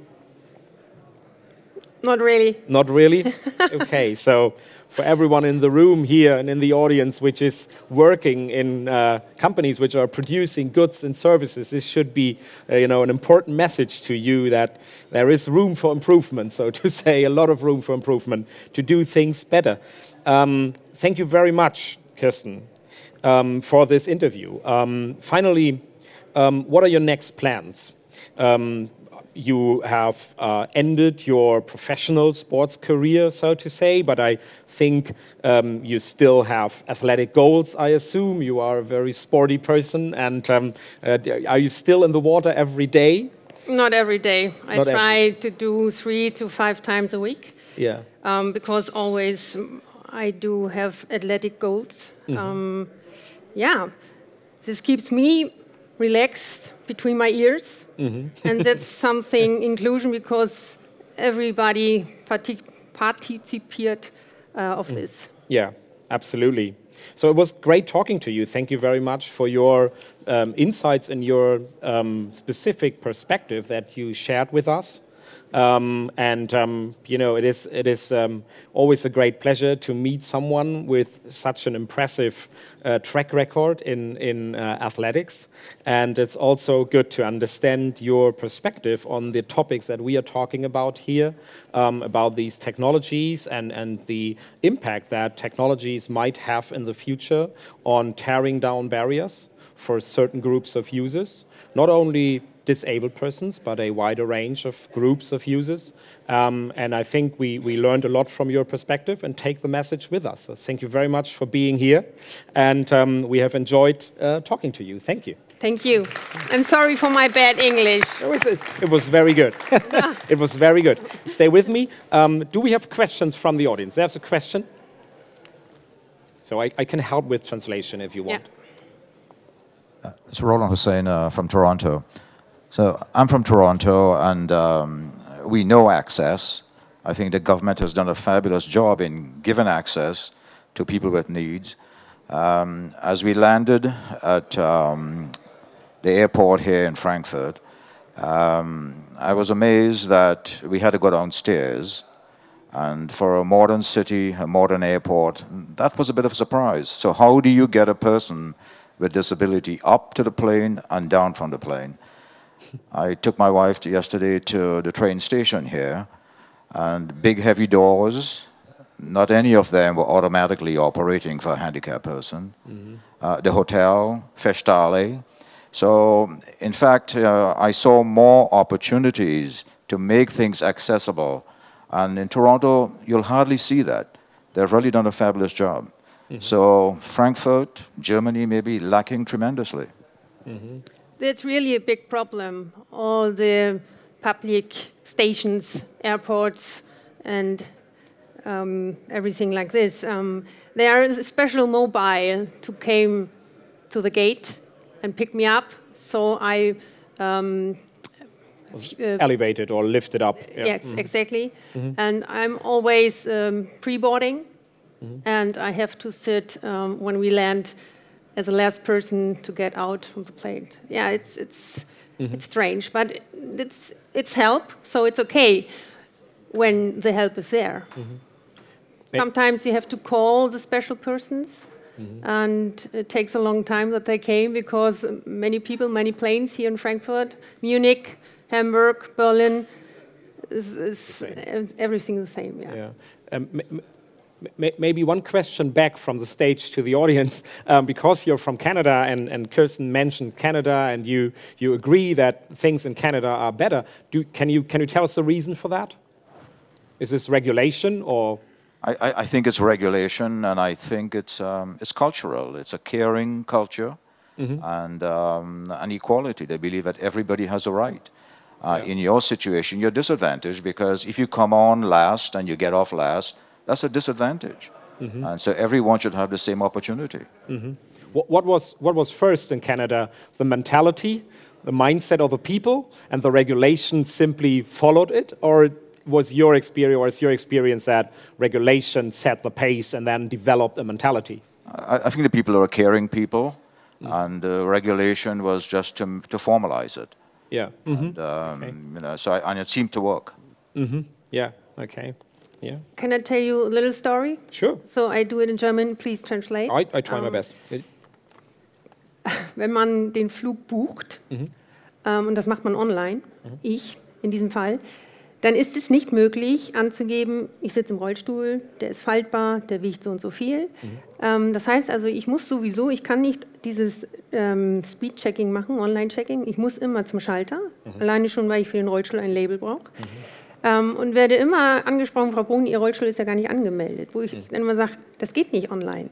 Machen Sie es möglich und ich mache es. Ja. Schon gesprochen mit der Lufthansa. Lufthansa ist ja auch Sponsor für Paralympic und olympische Athleten. Und es ist aufgrund des Datenschutzes in Deutschland nicht möglich, dass die Daten gespeichert werden. Auch wenn ich ausdrücklich sage, ich möchte das, damit ich mich nicht jedes Mal erklären muss. Okay. Und das ist ein Prozess, den kämpfe ich jetzt schon 25 Jahre lang. Ich werde es auch noch weitermachen, aber es ist echt traurig. Please don't give up, you know. It's the story is that when Kirsten flies in Germany, most of the time, obviously, in Germany you fly with Lufthansa, and when she books a ticket, she cannot register as a person with special needs. So there is no field or so where you can type in, I have a wheelchair, and the weight of this wheelchair is so and so kilogram, and so all these informations cannot be transferred to the airline up front, and that leads then to a complex process when you come to the airport, because you cannot do online check-in, you cannot do automatic check-in, you need to go to the desk or to the counter, and then you are asked, so why have you checked in for your wheelchair as well? And then you're saying, I cannot, because there's no field. And the question is, why is there no field?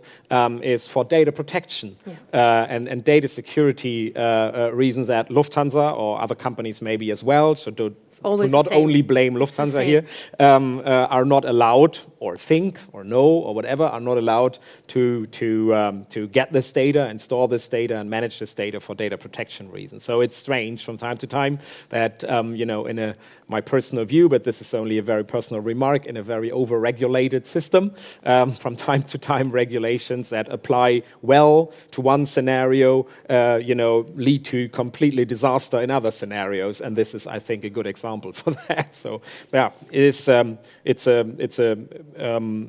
impressive story, because this exactly explains where these type of problems start and end. Yeah. And one should think it should be easy to manage that, but it is not from time to time. Other questions from the audience? This is not the case. So we are already... There. Oh, there is one. Oh, sorry. You're behind the camera, so therefore I wasn't able to see you. So, hello, good morning. My name is Jens Geiko. I'm here from DKI. And here we are on the IEC general meeting, so obviously it's about standardization. And in the previous days, we had already here some session where, for example, the young people, but also from the affiliate countries, they raised their voice and said we need to include more the customer. And here we have to be very careful, because when you talk about user, I guess, Kirsten, you're not a user of standards, so maybe if you want to purchase, of course, you can buy and read. But for sure, you and all here in the room, we are a user of products based on standards. And so far, the question which was discussed in the previous day, and I think for your situation it's also very relevant, is how can we include the customer's voice in the standardization process? And do you think, or are you aware of a procedure to bring in your specific requirements in for products? Or do you have a proposal how we can improve this? Ich mache das mal wieder auf Deutsch. Also in allererster Instanz brauchen wir in diesen Gremien, die Entscheidungsbefugnis haben, einfach Betroffene, sodass Betroffene sagen, was nötig ist. Und das heißt nicht, dass man jetzt eine Quote nimmt und man nimmt jetzt eine Kirsten Brun als Rollstuhlfahrerin und damit ist die Menge der Behinderten abgedeckt. Nein, wir brauchen dann auch einen Blinden, wir brauchen einen mit einer Halbparese, einen spastischen Gelähmten, einen mit kognitiven Beeinträchtigungen. Das heißt also, man braucht da schon 3, 4 verschiedene Personen, die jeweils ihren Part vertreten und sagen, was muss ich haben, damit ich klarkomme. Und das ist leider nicht gegeben. Wir haben immer noch in den verschiedensten Gremien, wo auch für junge Menschen Prozesse und Programme entwickelt werden, wo aber ältere Menschen entscheiden, was für Jüngere nötig ist. Und das kann nicht funktionieren. Also ich kann auch nicht für Blinde sprechen. Das muss der Blinde dann selber machen. Und das ist, glaube ich, genau der Punkt, dass viele Menschen glauben, sie haben das studiert und dadurch sind sie in der Theorie perfekt, was sie auch bestimmt sind. Aber dazu gehört das Erleben, das Fühlen und die Erfahrung. Und die haben nur die Betroffenen. Yeah. I think the answer is to the point, and exactly what you mentioned with your question as well. The voice of the user of the product should be heard in the process of product design very initially. And I think this is where you point out that this is exactly the point, that it's not happening right now, or it's not happening in an appropriate way.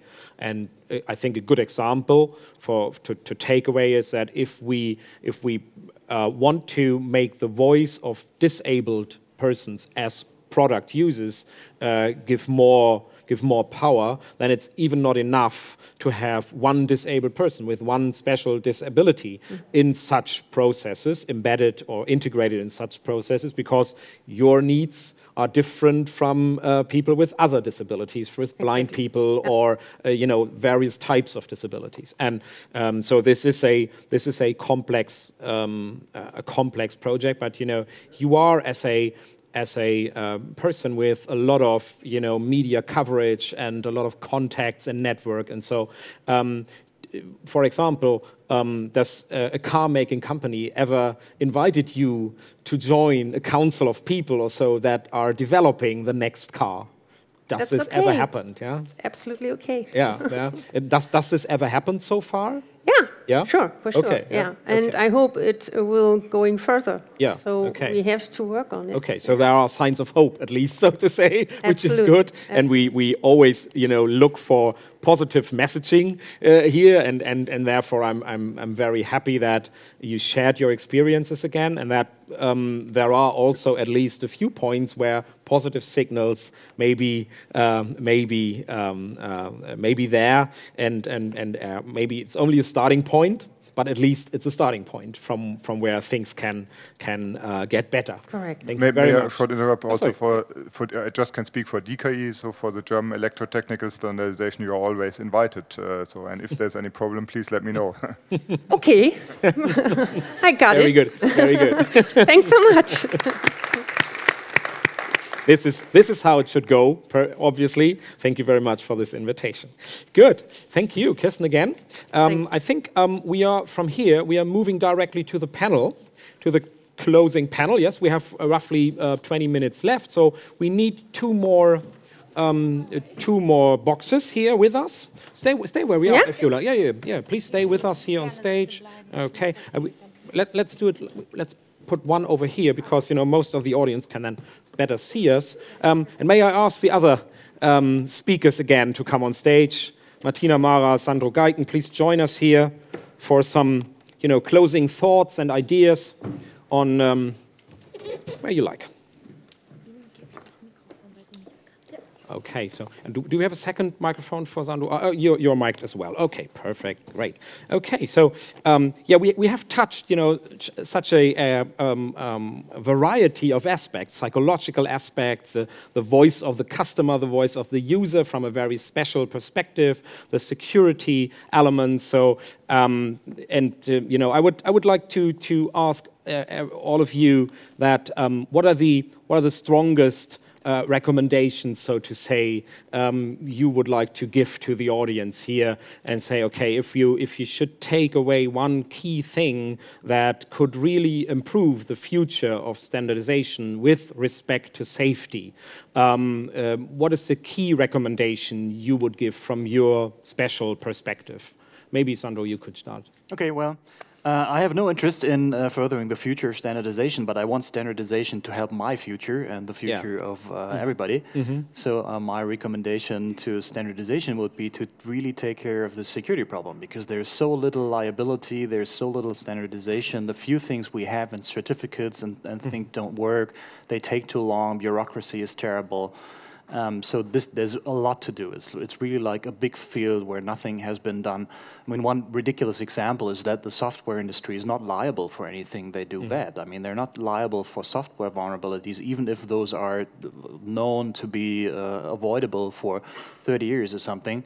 Yeah. And when for instance, Siemens sells a critical infrastructure to some export country and there's SAP incorporated in it, and then the SAP gets hacked and the Siemens thing blows up, Siemens is liable. Yeah. Because SAP says, well, I'm a software industry, I'm not liable for anything. Okay. And I think the only two industries who call the customers users and who are not liable for anything is drug cartels and the IT industry. Yeah. Why is that the case? I mean, this is clearly a lack of standardization. Okay, yeah, very, very good point, and clear message. Thank you for that. Will you like to go on? Yeah, I'm very much impressed by both of your talks, and I think we brought in very different perspectives. But I know that, you know, the security issues that you talked about, they also represent fears of users. And I worked a lot with the car industry on human-car interaction, completely different field or perspective than yours. And I know that people, you know, people always ask about, yeah, but is there a possibility that the robot car will be hacked? So this is really a fear, yeah. And this needs to be addressed and taken seriously. And I think what we can take away from this session as one keyword again is this interdisciplinarity, that we need to link people from different backgrounds and that we need to cooperate with each other even more. And many disciplines have may have points for standardization. Especially yours, I hope. But what we also need to do, I think, in the end, is to provide some positive vision of the future. Because if we only address the dystopian image, doesn't make things better in the end. So we need to collaborate to work on positive visions. Yeah. Okay. Kirsten, if you like, in German. Yeah, in English, maybe I try. Yeah, sure. Open your mind. Open your mind for inclusion, for people with disability, for older people, young people, and trust in the human talents. Because when we do so many technology and when we have so many technology, maybe we forget what we can really do. And especially for the young people, the young person. And talk about stories, bad stories, stories about death, sickness, accidents, and the real life. That's what the young people make wise, and prepare for their life. Okay, thank you. Do we have questions from the audience to the panel? Okay, again. Just another invitation. It's getting crowdy. Thanks. Sorry, I couldn't attend all the beginning of your speak, but for this security issue, I mean, when I was, let's say, when I came in touch with computers first, there have been no viruses and this stuff, but then they came, and then a lot of people say this security by conspicuity approach, and then I learned that will not work. I think what we try to establish within the IEC world is really to achieve security by transparency and by establishing processes. And I believe that the guys from the Industry 4.0, that's how we call it in Germany, or Internet of Things community for the industrial applications, they understood the basic message behind it, but of course we are open for any advice to go more in detail how to organize it and how to achieve it. And so what we try to bring in is to say in classical safety is a state of a product. A product is safe or not safe, but security is a process, and we try to teach the people, please organize the process. But maybe there's an even better idea, and if there's a safe computer, maybe once we can say, okay, again, security is a state again. Yeah, well, what I can tell you from my experience and the general experiences of the hacking community and the computer science people working in security with smart factory people, smart car people, we measure the quality of the attempts by what the fuck per minute. So usually most of the ideas are ridiculous, and so we've met very large companies with a lot of money who had completely ridiculous, outlandish ideas on how they should do security, and the regulators and the standardization communities are usually lagging far behind these guys already. So they take much longer. Sometimes they can surprise us in a good way if they have good people, good leadership, and a good vision of what they're supposed to do.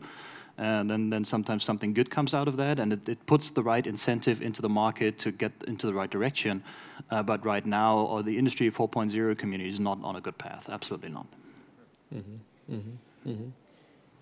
Yeah. Yeah. So just 2-3 comments, and first one on security. I think you will also say that you can have the best systems, but you have to be vigilant every minute of the day, because people will always try to puncture it and find ways around it. So you have to be vigilant. So that's the human part of it. Mm-hmm. Secondly, when you opened the presentation, you said this is a nice forum, and I totally agree, and congratulations to Jens and his team for putting this together. If I were to do any one thing better, I would have backrest, because I created my own backrest for older guys. We need a bit of support. So ergonomically, it needs a little bit of touching, but it's a great, I like the circle, I like the environment. And you know, for the speaker on robotics, and for all of the speakers, you got to look at 2 broad populations. One is on demographics. You know, the things we do, can it apply to everybody? You all touched on it, because ever so often we do things and we can leave out a large portion of the demographic. Mm-hmm. And then secondly, when you look at all of the things we talked about over the past 4 or 5 days, I worry that we are leaving out a large part of the world on the lower developing economies. Because we speak this language, we talk about the tools and the systems, and we are leaving out 50% of the world. And how do we bring them in? Congratulations again to IEC, in that they have an office in Kenya, I heard, which is a good thing. So how do you reach out deeper into Africa, deeper into South America, and deeper into the Far East? Because we are creating stuff for the developed world and leaving out 50% of the population. Mm-hmm. Yeah, thank you. Any comments on that? Is this? A short comment, yeah. At Ars Electronica, the institution I work in Linz, Austria, we try to reach out. We invite hackers, makers from all over the world, and it's always great to see how creative people get, especially in the areas of the world that are not that wealthy. For example, just a month ago we had guys from Fab Labs, Egypt and Iran as guests, and some makers from Africa who built incredibly cheap new ways to develop prostheses, for example, and we can learn a lot from these also grassroots activists. So it's also good to get in more dialogue with people from these regions of the world. Yeah. Okay, well, just a quick comment, because I'm working for NATO. One of the things I do is to develop the cyber defense strategy, national for Jordan, and it turned out that the smaller, less developed nations actually have great opportunities to get security right because they haven't done so many things wrong. So if they start from scratch to begin with IT and all these things, they can do a proper start and do proper thinking about this, and they don't have to buy all this legacy problem stuff. So that's, for many of them, it's actually an opportunity coming to this game, and some of them could develop their own industrial capabilities because they're not tied that closely and that nitty-gritty to path dependencies. Mm-hmm. That's why you have to advise them. I have what? You have to advise them because yeah, send me. Microsoft will sell them the old stuff, but you have to tell them, be careful. I'm happy to go. Mm-hmm. But less legacy, obviously a big opportunity. And I think in times as if we are in, where everything is changing so fast, then many explore and many learn that less legacy is a big opportunity for many things because it makes change easier. Yeah. It makes change easier, it makes restart, rethink, reinvention easier. And this is maybe the closing remark, since we are running out of time a little bit. If there are no other questions in the audience, I will have last round. No more questions left. I think there are many questions left and many impressions everyone can take away here from these wonderful three speakers. And I want to thank again all of you three for your participation here and for the great insight you shared with us and the openness to stay with us here the full time and asking questions. This is really great and makes it particularly valuable. Thank you very much. And I would like to ask the audience for a big hand for all three of you again. Thank you very much. Thank you also from my side for the organizers to create a stage like that. It's not only physically a nice stage and it looks good and it's interesting and good experience to be here. It's also an interesting exchange of ideas and very different perspectives. And I was curious to see this morning how this will work out. And I personally think it worked out well because of you and because of you, obviously, and your guiding questions and inputs. This was a good experience, and it showed really that what I think all of you three said, that we need to think out of the silo. We need to come across the traditional barriers and borderlines or the silos where our industries and the day-to-day reality is organized. And we can overcome that, and we need to overcome that if we want to use technology in particular respect for better results in safety, for tearing down barriers when it comes to accessibility and inclusion, when it comes to deal with the demographic element that you mentioned again, which is so important, and also when we want to reach out successfully to not only the maybe only 20% or so of the people on this planet that are living in developed countries. If we want to reach out to the others as well, then thinking out of the box, reinventing is absolutely key. I think this is the key message that we all can take away from that stage, and I'm very happy that we have been able to get that together here and share this time together in this room and in this wonderful arena. Thank you very much for being here, and I wish all of you a nice remaining day here in Frankfurt, and I think many of you will travel home this afternoon and tonight, so for all of you, safe travels. Thank you very much. IEC General Meeting 2016. Connecting communities. Reinvent standardization.